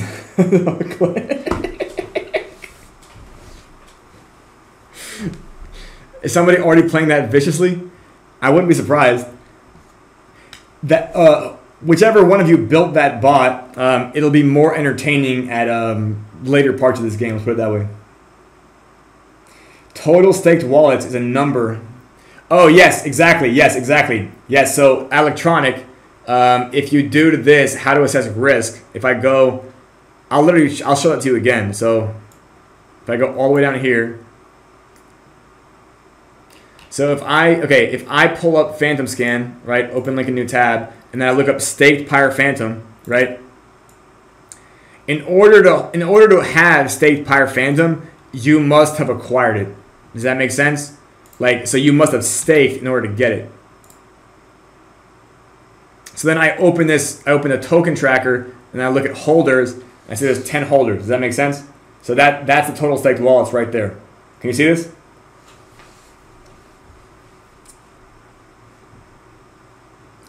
By the way, that will be on the dashboard shortly, possibly before Monday. So this one right here, this one will probably be ready before Monday, I think is what I was told. So this one will probably get done soon. We'll have the PPESD, the Elastic Supply Dashboard, up here soon as well. And these buttons will also be finalized soon. 1,096? Is someone staking more? I guess it makes sense now. Hey, by the way, now that we're down to 6 minutes, it does make sense to stake. So if you guys want to stake, like, now's the time to stake. Just make sure that when you claim quickly, because I will be usurping. I'm going to make that as fucking transparent as possible. So just make sure you get out. Just make sure you get out. I'm not using any bots, if that makes sense. So, yeah, I'm going to manually fucking usurp. I will claim it on stake. It'll probably take me like 7 times, but I will take all the rewards, right? And by the way, when you finally get your rewards, it might make sense to dump for one of these coins. If that makes sense. Because a lot of other people are going to dump for one of these coins. Does that make sense? And if other people are going to dump for one of these coins, maybe you want to dump ahead of them. Does that make sense? So usurping does have that risk. So whatever the price is now, it's 0.12, right? But by the time I'm done usurping, maybe it's going to be 0.08. You know? Who knows? And what I'll do after I usurp, okay. After usurping, I will go over how red candles can be good in detail for all rolls.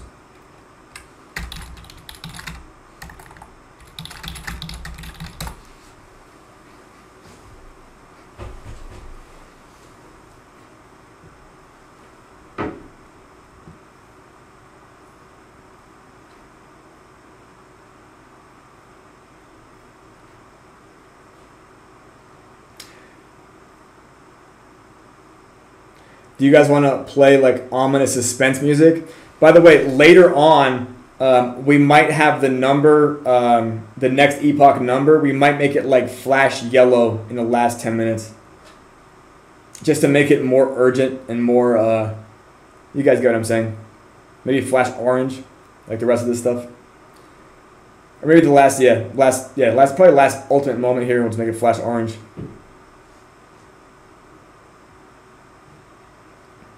That'll really drive up the urgency. I don't know, like, do you guys understand why we have this? Like, there's a reason I put milliseconds on this. Yeah. You know what? That should be in the pop-up. Like, by the way, if you're prone to epilepsy, please use Spooky Swap, right? But it's not gonna strobe like that. No, it won't be like a fucking flashing. It'll be like a like it'll probably change color like every 2 seconds. Does that make sense? Not like a fucking super fast fucking thing. Just like a orange to white click back and forth. Like a, you guys get what I'm saying?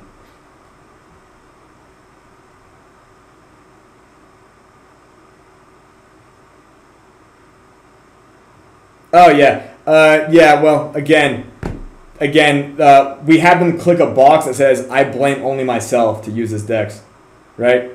If you get the pop-up warning or whatever. Let's see if we go to Avalanche real quick. This is gonna work. Do I not have that? Do I not have that on this fucking wallet?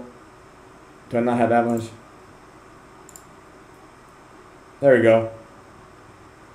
Oh, that did not work at all. Okay. So apparently, yeah, the devs are working on stuff. Here we go. Error. Let's see if I go to swap. Am I not getting the pop-up now? That's fucking concerning.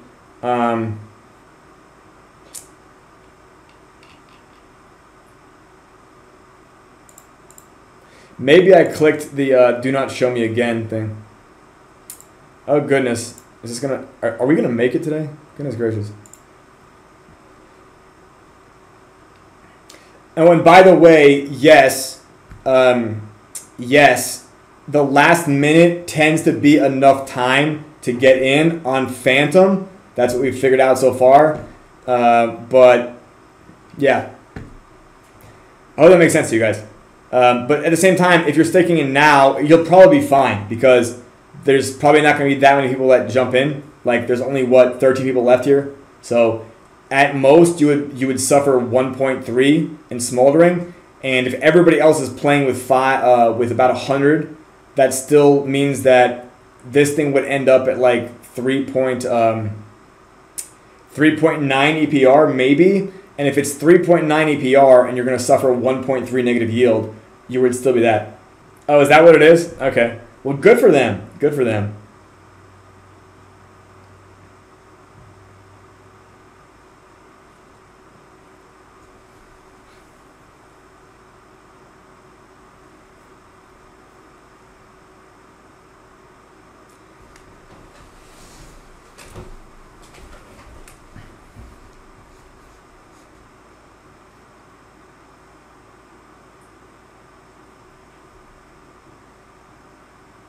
Look at that, 1259. Look at that. You guys see the number jump up? Look at you guys. Look at you guys. I know it's you guys. Somebody listens. By the way, look at the EPR. It's 6.2% now. Do you guys see that? Which is still a great yield. Yeah, 1 minute warning. Bam! We probably won't do sound effects on the website. I was thinking about that for a while, but it might be a little bit too much. Let's put it that way. 1,400, and look, it's still 5.8%. Yeah, don't be shy. You've got 38 seconds. That's not a terrible yield at all. Like, that's a daily 23. Like, we're talking about a daily 23% yield here, right? 1% daily is the stuff that makes DGen salivate. And we've got a daily 23 here, still 5.8%. 1,600. Normally EPR takes about 5 more seconds. 5.1%. Again, like, it's not bad. 11 seconds. 10, 9. Do you guys want me to do the countdown? 8, 6, 5, 4, 3, 2, 1. That's the right way to do it, by the way. You guys did great. Let me see. Transpire epoch. Is it me? Are you going to allow me to do it? There we go. And let me just slowly but surely make this happen. Don't worry, I'll use priority gas, okay?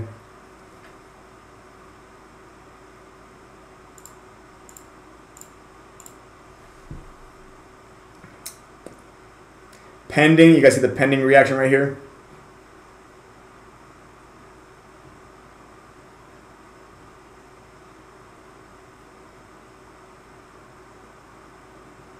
This is priority gas. Goodness gracious.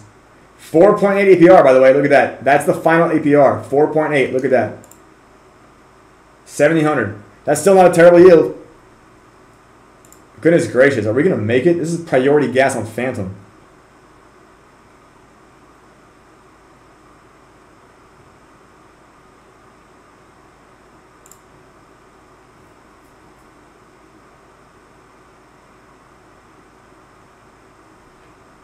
Failed? Holy shit. Veloce, glad that you're here.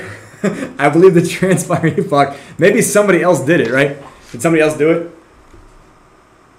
Okay, somebody else did it. So now, look at this. So there's still 1,200. Hey, good for you guys. Good for you guys. Yeah, it's fine. Somebody else did it. But now look what I'm going to do. I'm going to stake. I'm going to stake 102. You guys are going to watch this in real life. I'm going to do a priority fucking stake. Pending. And look at this. You guys are going to see it right on my screen. As soon as the stake is confirmed.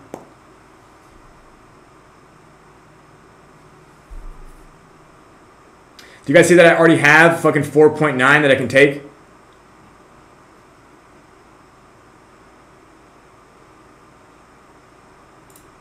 Oh, not 2 minutes. Get the fuck out of here. Okay, well, whatever. I'm claiming and I'm mistaken. It went through. Yeah, somebody else did it, though. Not me. Somebody else must have just been a little extra fast.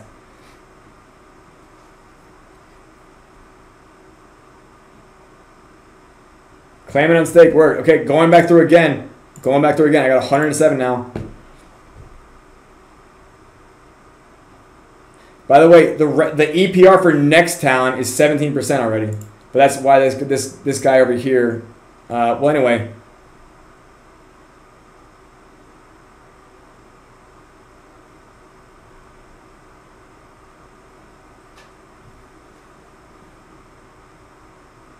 Are you going to make it?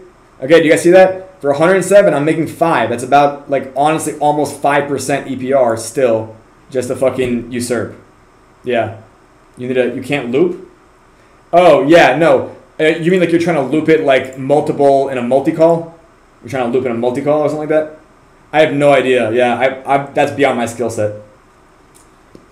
Oh, yeah, and you guys can sell. Like, you guys are allowed to sell the fuck out of this coin. Red candles are not bad here, okay? Red candles are required to fucking, like, take profit.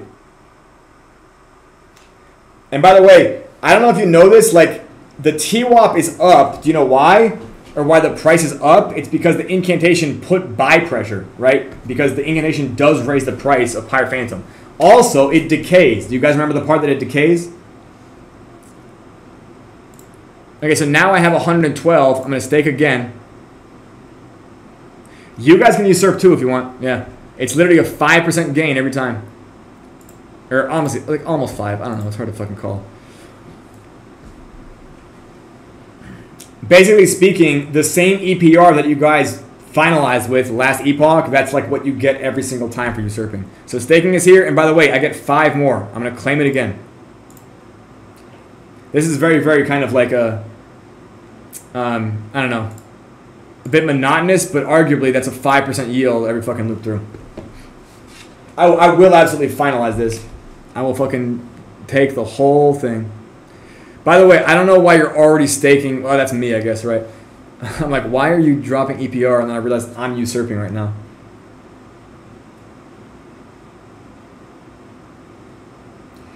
You saying the small amount caused the gas error?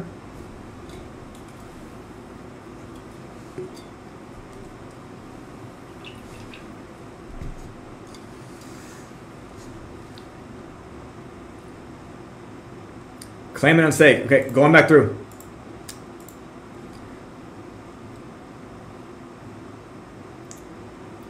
And by the way, every single time I go through, I get to take more usurping with me. Does that make sense? Because I'm staking a larger amount of Pyre Phantom.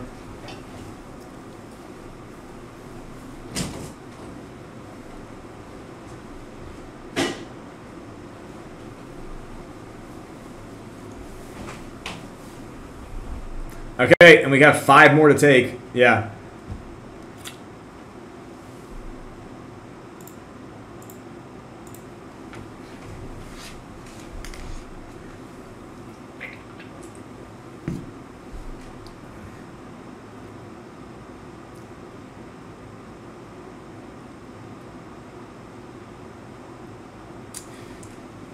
Like, damn. Look at that guy. That's just that one guy. Do you guys see how much fucking Pyre Phantom he's lost? Do you guys see this? Do you guys see this number?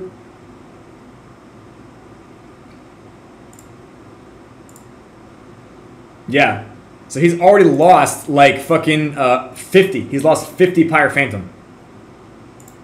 Because he's just, again, every single usurping is also smoldering him. You know what I mean? So just from you guys playing, this is what I mean about don't hang out in here, right? I'm glad we have this volunteer who's so willing.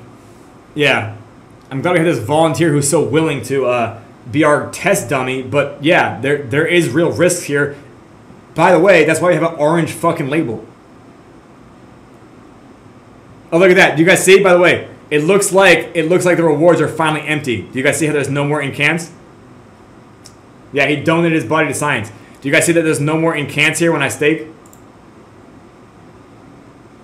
Yeah, so that means very likely that was whoever helped me usurp it all.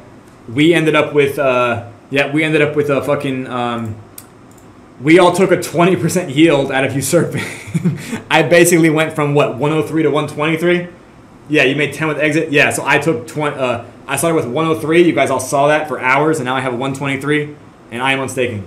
So I made a 20% on a fucking epoch because at least I read the fucking instructions. And by the way, I designed this so like you guys just watched me do it like that. So you're like, I literally watched the designer of this fucking project.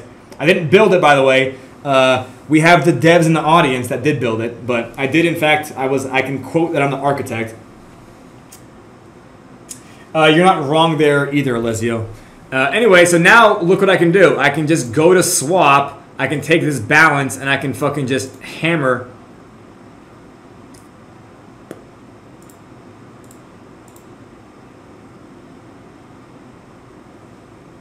Yeah, the visionary. Yeah, I'm the chief visionary officer. I fucking hate those people, but it is a real word, I suppose, and it does. I guess until I did this Veloce, I don't think it mattered. Like I really didn't think that this was like different, but I realize now I'm more aware of like how difficult it is to communicate vision and how different people's visions are. I just think that was like a learning experience for me for the last 2 years. I didn't know that it was drastically, like that was, yeah. Yes, electronic, correct. And anyway, now I'm going to, by the way, what is the price here? What's the price? The price is still $10.98, right? So I do see a bunch of people fucking exited. I will now sell to fucking 2 ohm. right? Cha-ching. And I'll sell the 2 of them right here real quick, just for fun. But now, by the way, yeah, exactly, until the next epoch comes around. Now we're going to talk about...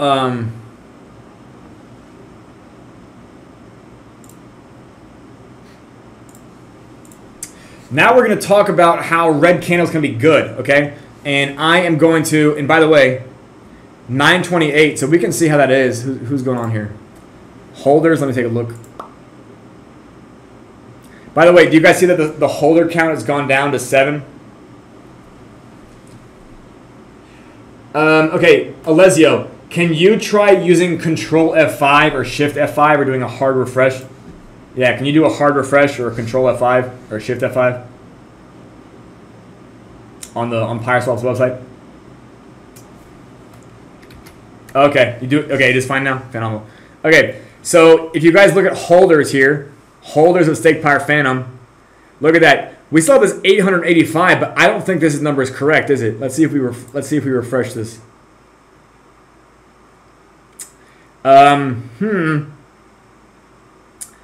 You know, I don't know if this is correct. But that's probably just the way that Phantom Scan works. Maybe Phantom Scan does not care about smoldering events, if that makes sense. Right? Because you guys can see the transfers here, exit, exit, exit, stake, stake, stake, exit, exit, exit, stake, stake, stake.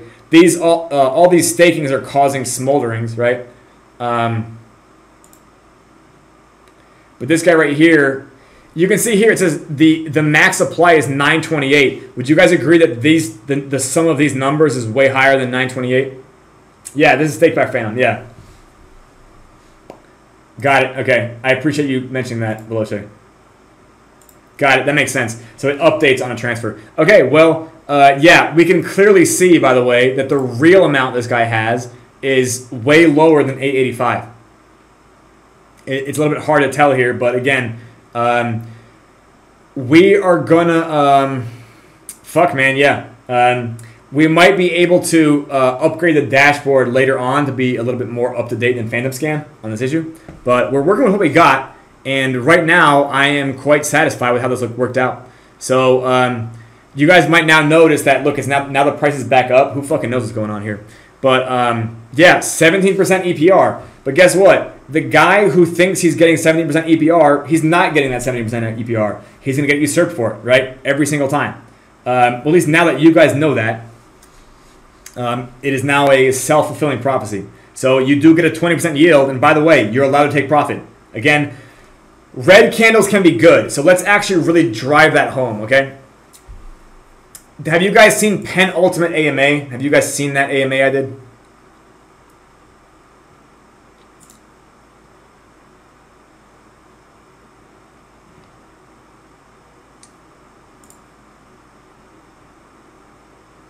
Okay, fantastic. And that was I think that was one of the best ones I've done in a while. And I did it really early in the day, like for me it was like 1 a.m. and I was just so excited to like get out of bed that I immediately wanted to talk to people. And when you wake up at fucking bizarro hours like 1 a.m., you're not immediately met with a society that wants to be extroverted. So what I did is I jumped on my Discord stage and I just started talking about PyreSwap. Yes, exactly, Yahoob. Yahoob, it is my belief that people will kind of figure out when the hours are for the last hour and then kind of like start checking on EPR then. Like that makes the most sense, right? But at the same time, if they want to, they can also trade Pyre Phantom in the 5 hours before then as well. Does that make sense? Because especially once we get above 0.8. When we get above 0.8, it'll make a lot more sense to trade it for the whole fucking epoch, right? Because you won't have any problems with knights metatraging on you. So right now you will see activity on the price chart. And by the way, all of the volume that we just created from selling Pyre Phantom is going to go do what? It's going to make the incantation grow in size. Do you guys get that? So we saw 84 Pyre Phantom for this incantation. The next incantation could be, who fucking knows? We can actually look at it, can't we? Let's look at if we go to Phantoms. Okay, if we go to Mead, if we go to this address. God, man, I hate. All right, let me solve the whole copy and paste issue here. All right, I'm just gonna manually put that 0 in. I swear.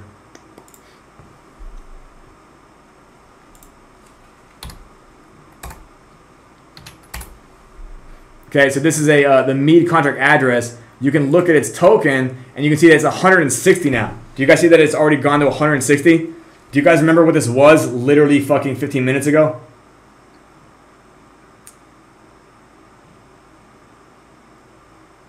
80 something, exactly. So, yeah. Do you guys understand?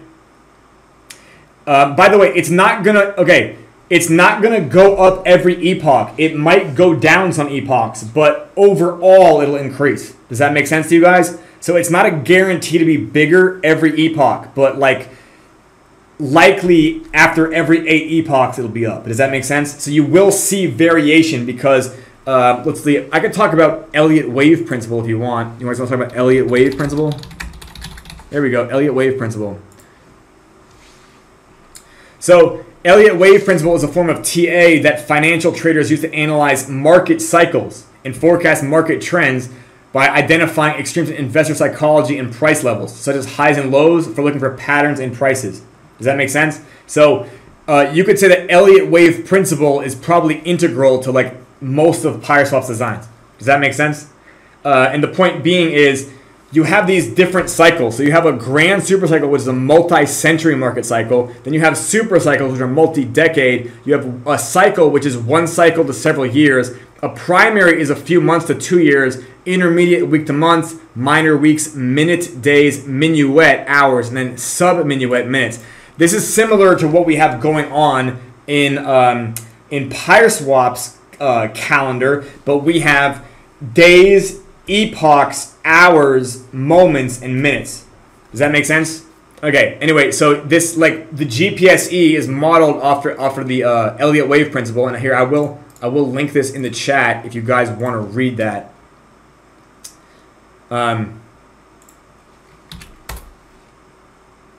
Okay. But the point being is, so it's not going to go up every single fucking, you're not going to see it always increase every epoch because, believe it or not, it's delayed by one epoch. So it's almost like we have 2 different versions of compounding volume, but they do end up bleeding over. So I hope that makes sense to you guys. So yeah, it was 80 last time, it's 160 this time. It could be 120 next time. Do you get what I'm saying? But overall, it will climb. And as the epoch, okay, as the incantation climbs, what does it do? It puts more buy pressure on Pyre Phantom, and also, yeah, I know, because now the EPR is 10%. Like, do you think it's the same guy? Do you think it's the same guy? Let's check. Let's fucking check.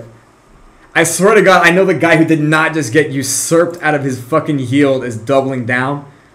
When will you learn to read the docs? When will you marmosets learn to just read the documentation?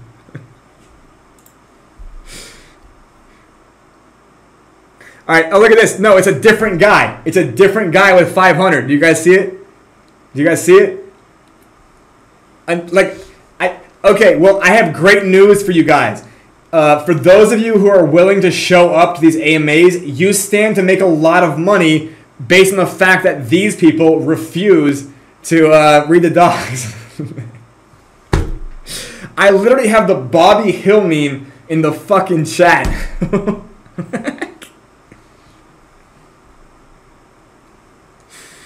Goodness gracious.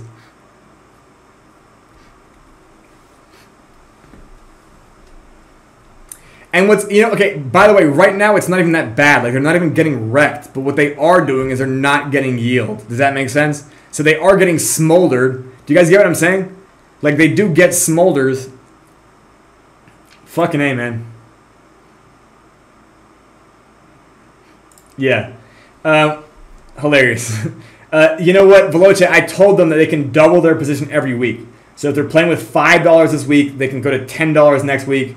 They can go to $20 in week 3. And then after week 3, we'll just let everybody be at their discretion. But again, This guy with 800, he's playing with $50. This guy with 500, he's playing with like $25. So both of these guys are just not reading. They're not listening at all. So yeah. By the way, this is not a Ponzi scheme. So like, as long as degens insist on being stupid shortcut takers, yeah, exactly, Fexer, yeah. Yeah, so this is why, I mean, you understand, I put a fucking yellow pop-up that literally steers people to other fucking dexes. If you click navigate to SpookySwap, it takes you to SpookySwap. Does that make sense? If you, and then it says, hey, this is not a beginner-friendly dex. Do you guys remember this? Like, you guys have seen this pop-up, right? And then there's a gigantic orange warning label that says, danger, read documentation fully, right? And then even the background says, beta testing in progress. Do you guys know what I'm saying? I know, exactly. So, yeah, that's what I mean, Fexer. The fucking degen, they just get tunnel vision on that fucking dashboard. By the way, this is one of the reasons dashboards are like literally some of the best things you can build in Web3. By the way, this is a real dashboard. You guys can see that 10% is correct. That's not Ponzi-nomical. Yeah, is that it?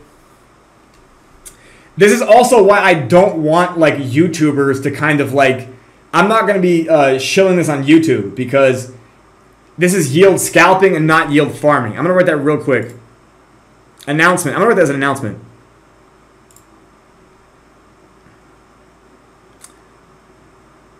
Fucking A. All right, I'm gonna do the red candle fucking description so you guys can understand that. I might make that a diagram too because it's an easy concept to understand in a diagram.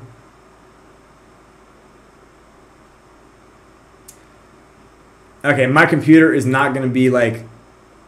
I'll do that later when I'm not on stage. Okay.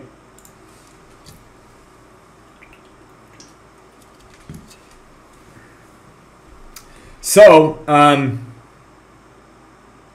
Alessio, yeah, Alessio, later on when people are playing with, I guess, sizable pieces of money, it will make sense to fucking smolder people into fucking, smoldering is all, like flogging is also something that, head witches can do to keep the other witches in line. Does that make sense? It's literally like you're cracking the whip to, like, get your investors into obedience. Yeah, it does compound, doesn't it, Fexer? It does compound. Yeah, if it happens to you once, nobody cares. If it happens to you 50 times, now it's a problem. By the way, I want you guys to play as if there's 50 stakers. Well, you know what? We'll get there. We'll definitely get there. Oh, by the way, look at total stakes in previous epoch. Look at that, 57. 57 stakes in previous epoch.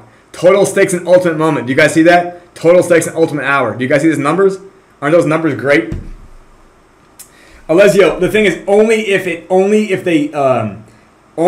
they gain something from it. Does that make sense? Because believe it or not, if you just smolder every single smolder, you're paying the same gas to hurt those investors a little less. Does that make sense? So one of the reasons that flogging is like disincentivized is because if one person does all of it, it does feel like a chore. Like I only did it like 7 times because I was like, you know what? That's enough to demonstrate flogging. I'll just do the usurping instead. And of course, I only usurped 5 times or whatever, 4 times, and that was all the fucking rewards, right? Everybody else, there was only 80 rewards. So just from me fucking usurping, I was able to take 25% of the pot. You guys get what I'm saying?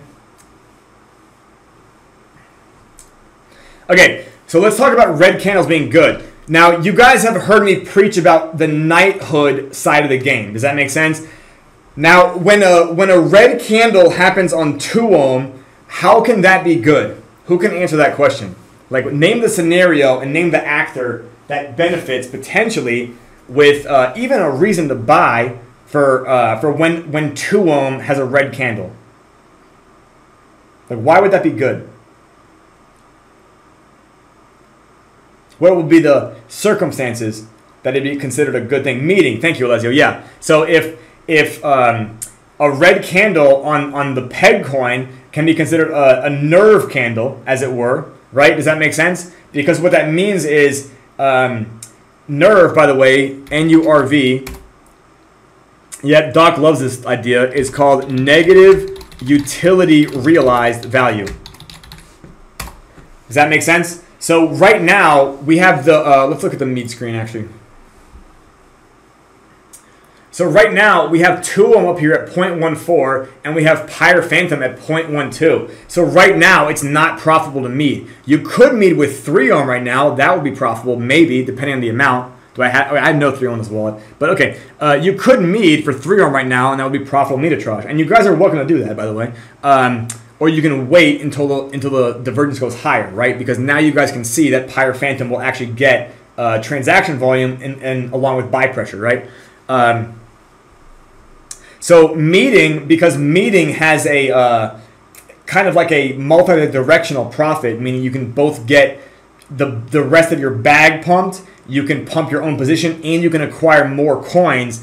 Meter-trage is like a, it has like a, there's multiple benefits for the person who performs it successfully. You guys understand that already? So now we want to talk about what is the value in red candles on PyrePhantom. Now, do you guys know this? And this is also why you don't need to, this is also why PyrePhantom might not go up every single epoch, but it will go up over time. Because this is also a, this is more about Elliott wave principle. We basically, by the way, that's why we have Elliott wave principle. Like, if you want to understand like the design principles of PyreSwap, if you understand Elliott wave principle, I just kind of I'm not gonna say I copied and pasted it, but it was definitely inspiration. And I almost, to be honest, I didn't even know what Elliott's wave principle was until a few weeks ago. And most of the time, I was kind of just building the idea of cycles and super cycles because I knew that's how markets worked. If that makes sense. So I learn all the time that other people have thought of things before me, and that's always refreshing. Okay, so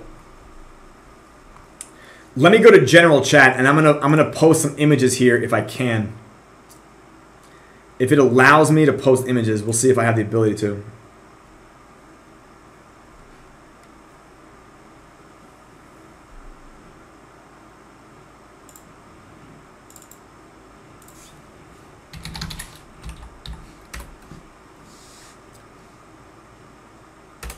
Okay, so over in general chat, what I've done is I posted the velvet rope image, and I have this lettering here, and this is A, B, C, D, and E. And right now, I want it to be clear, you're not actually seeing a velvet rope on the price chart. Does that make sense? All of the coins are going to be, they're kind of like in a gravitational trap together. Does that make sense? Like, so it's like they all climb together, and therefore the prices kind of, yeah, they're not as volatile. Does that make sense? They're less volatile because of their relationship. Does that make sense? Once they get above 0.8, it's a different dynamic. So the point being, though, is that the space between the two brass posts is an epoch. Does that make sense? So you have epoch A and you've got epoch E here. Does that make sense? Epoch number 1 and epoch number 2. Does that make sense? And A right there is like the middle point, right? The 3rd or 4th hour of the epoch, okay? Now, if the price of PyrePhantom at time E is lower than time A, this does not imply that PyreSwap does not work, nor is it even a bad thing. What it really means is that it's most likely that somebody meted last epoch. Does that make sense? And it might have surged. They might have used, they might have meted a lot of coins. Does that make sense? As you guys can see, plenty of people have zero problem following the fucking the $5 instruction, right? Like these guys, these heroes right here. So arguably, you can also assume that some people will meet like $50 over a time, or maybe $100 over a time, or maybe $500 at a time. And what this can do, if they sell it, is this can cause a gigantic red candle on PyrePhantom. Does that make sense? In which case, PyrePhantom might be driven down to like 0.06 or some shit. Does that make sense? Let's say these would all be like 0.12 or 0.15, and then PyrePhantom will be there at 0.15, but then somebody just crashes the shit out of PyrePhantom because they meted a bunch, and PyrePhantom gets driven down to 0.07 or something like that, right? And by the way, it was down at 0.07 a few weeks ago. Do you guys remember? It was down at 0.07. Do you guys remember that?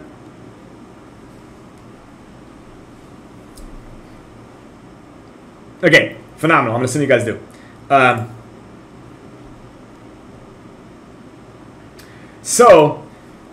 What this is, if PyrePhantom sees a red candle, and this in fact makes Metatrage unprofitable, who is this red candle beneficial for?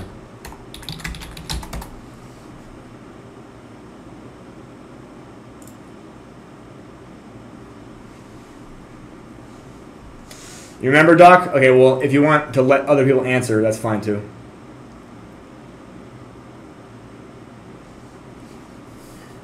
Aha, future stakers. Well done. It's actually not Nerve. Yeah, it's not Nerve, Doc. Yeah.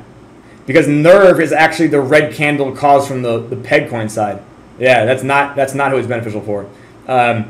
Like, it's beneficial to realize that, but then additionally, we're talking about future stakers. We're talking about the witches. Like, this candle is actually beneficial for future witches because they are now shielded. So do you remember, Doc, me talking about shielded PyreGas?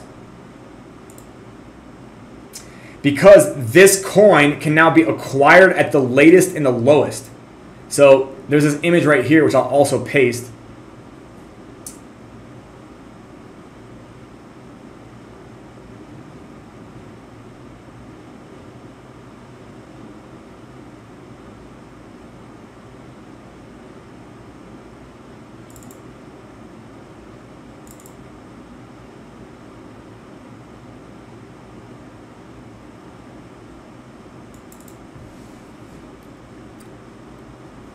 Okay, so of course PyreSwap comes with instructional poetry, and lowest to buy and latest to stake, themselves rich, a witch will make. Isn't that fucking clever?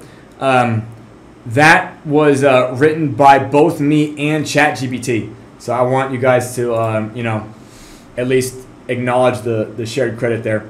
But the point being is now somebody can do what, Fexer? Because PyrePhantom is now down at 0.07 and all the other coins are up at 0.15. Like, so now you're now shielded. You are now shielded from meeting and Metatrage. Because if you were to buy this token, right? If you were to buy this token, and let's say you were to buy PyrePhantom and it was like you caused it to pump higher than fucking 2 ohm, what would that kind of expose you to while you're trying to play for the Witchfall, for the incantation, right? Not only can your positive yield, not only can you experience like setback from smoldering, you can also experience setback from the coin that you're buying changing in price. Does that make sense? So if you're trying to capture, if you're trying to get a 1% yield and someone Metatrages you, you're positioned down by 1%, you have effectively negated that 1% yield. Does that make sense to you guys?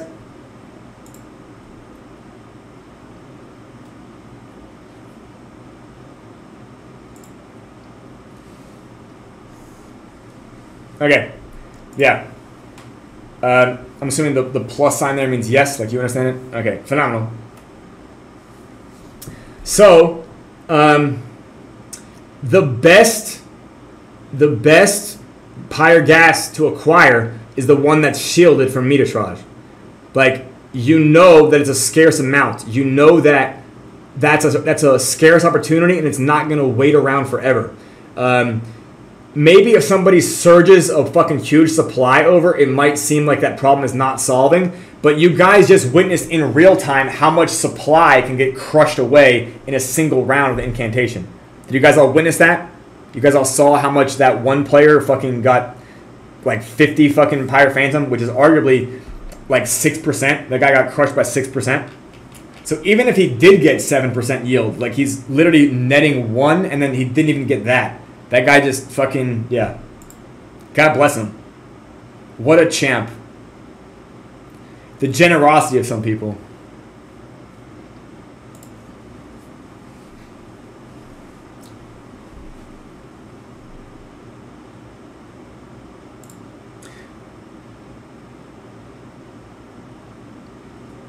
So do you guys understand how a red candle that brings... What I want to get across to you guys specifically is that just because Pyre Phantom is lower in price... Yeah, exactly. Yeah, he's a true altruist. Do you guys? I want you guys to understand that Pyre Phantom taking a hit in price, especially the electronic, right? Because electronic holds a bunch of Pyre Phantom, right? Set your dump alarms. 12K what? Pyre Phantom? Oh, so you're like 1/4 of the supply? How much is it? Let me see. Oh, yeah, you're like, how much is it? Okay, yes, you're about half the supply. Electronic, you're half the supply.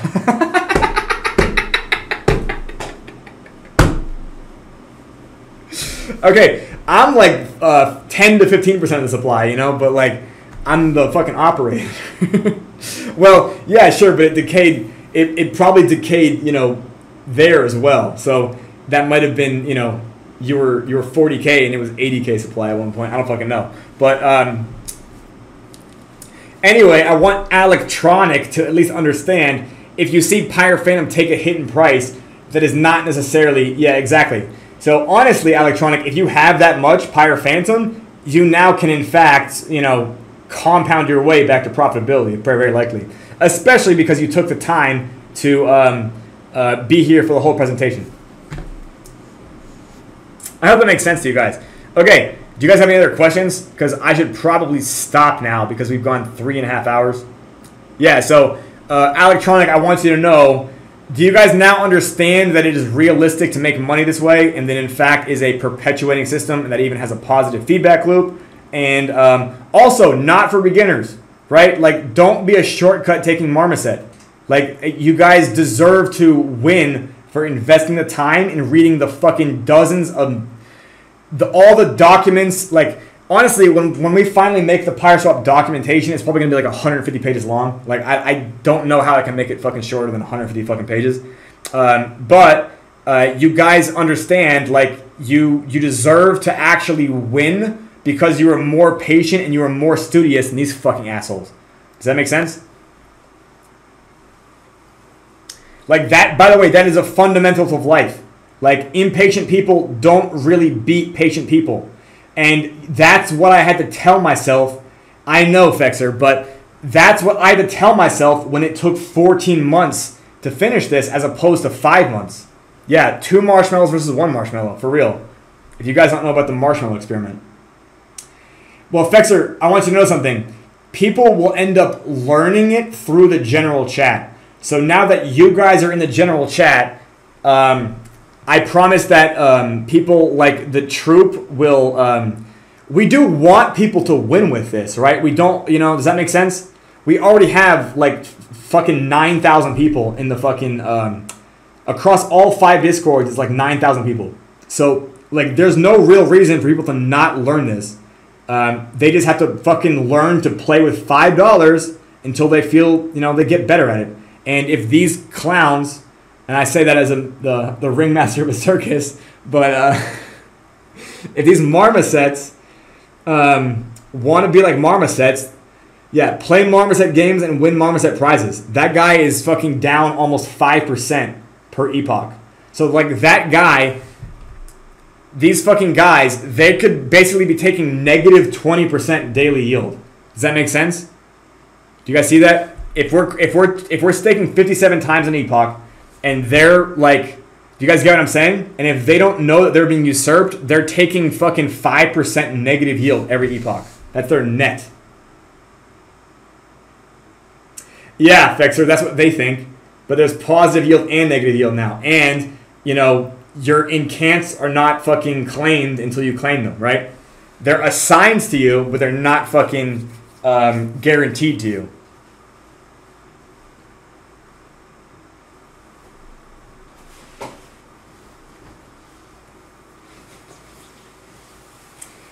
Anyways, yeah, this project could absolutely fucking change DeFi, and I mean DeFi, not like fucking meme coins on Solana or fucking NFTs on fucking Arbitrum. Okay, yeah, like DeFi, like the part of DeFi that deals with APR. Yeah, thank you, Kid Dezo.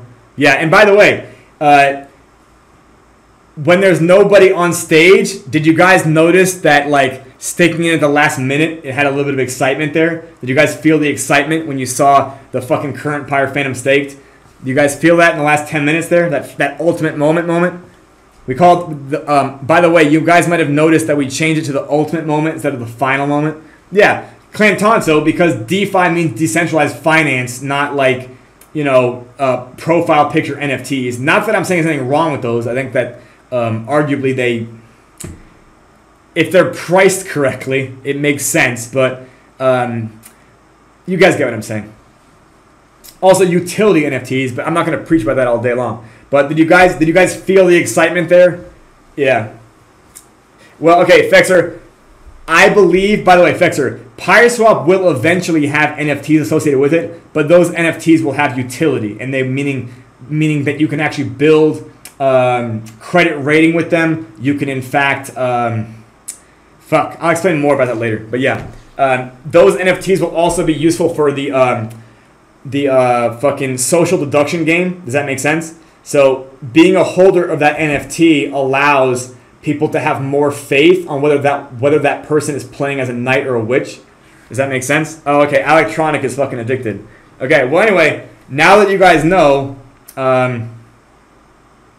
first of all, the fact that these guys are playing with 800, that guy alone has 4% of the whole fucking supply, right? So I don't know how you could end up holding 4% of the supply of a token and not like research that shit. That's fucking crazy. You know what I mean? If I knew I was 4% of the, like, that's so wild to me. Especially because I've done those AMAs and this spin's going on for 15 fucking months. But anyway, we're here now, and I was hoping we'd have like more like 30 people show up, but again, this will be uploaded to YouTube, and people can, in fact, yeah, they can learn from there. I hope the guys who are staking right now, at least they watch the YouTube version. But this is going to be now a 3 hour and 40 minute YouTube video. So, okay, does anybody else have any questions? But yeah, if you can imagine that excitement at $5, imagine playing it for $20. Imagine playing it $100. Imagine playing it for $500. And by the way, yeah, it compounds. So this is day one.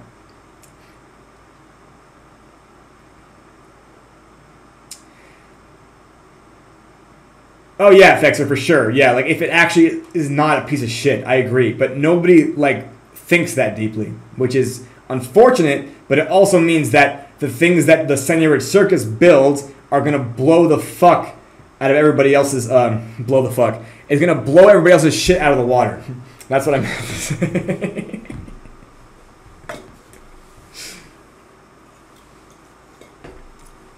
I'm kind of exhausted because doing 3 hours and 40 minutes of streaming definitely takes its toll. So nobody has any more questions? Okay, any other questions, of course. I will be doing this, probably just doing, for the next like few weeks, you can expect that I will do a stage for like the last hour of 1 or 2 epochs a day. Does that make sense? So I'll just jump on stage for the last hour. I might make it an event. I might make them always events, like ultimate hour, right? And I'll just make it a thing that, hey, this might happen, it might not happen. Yeah.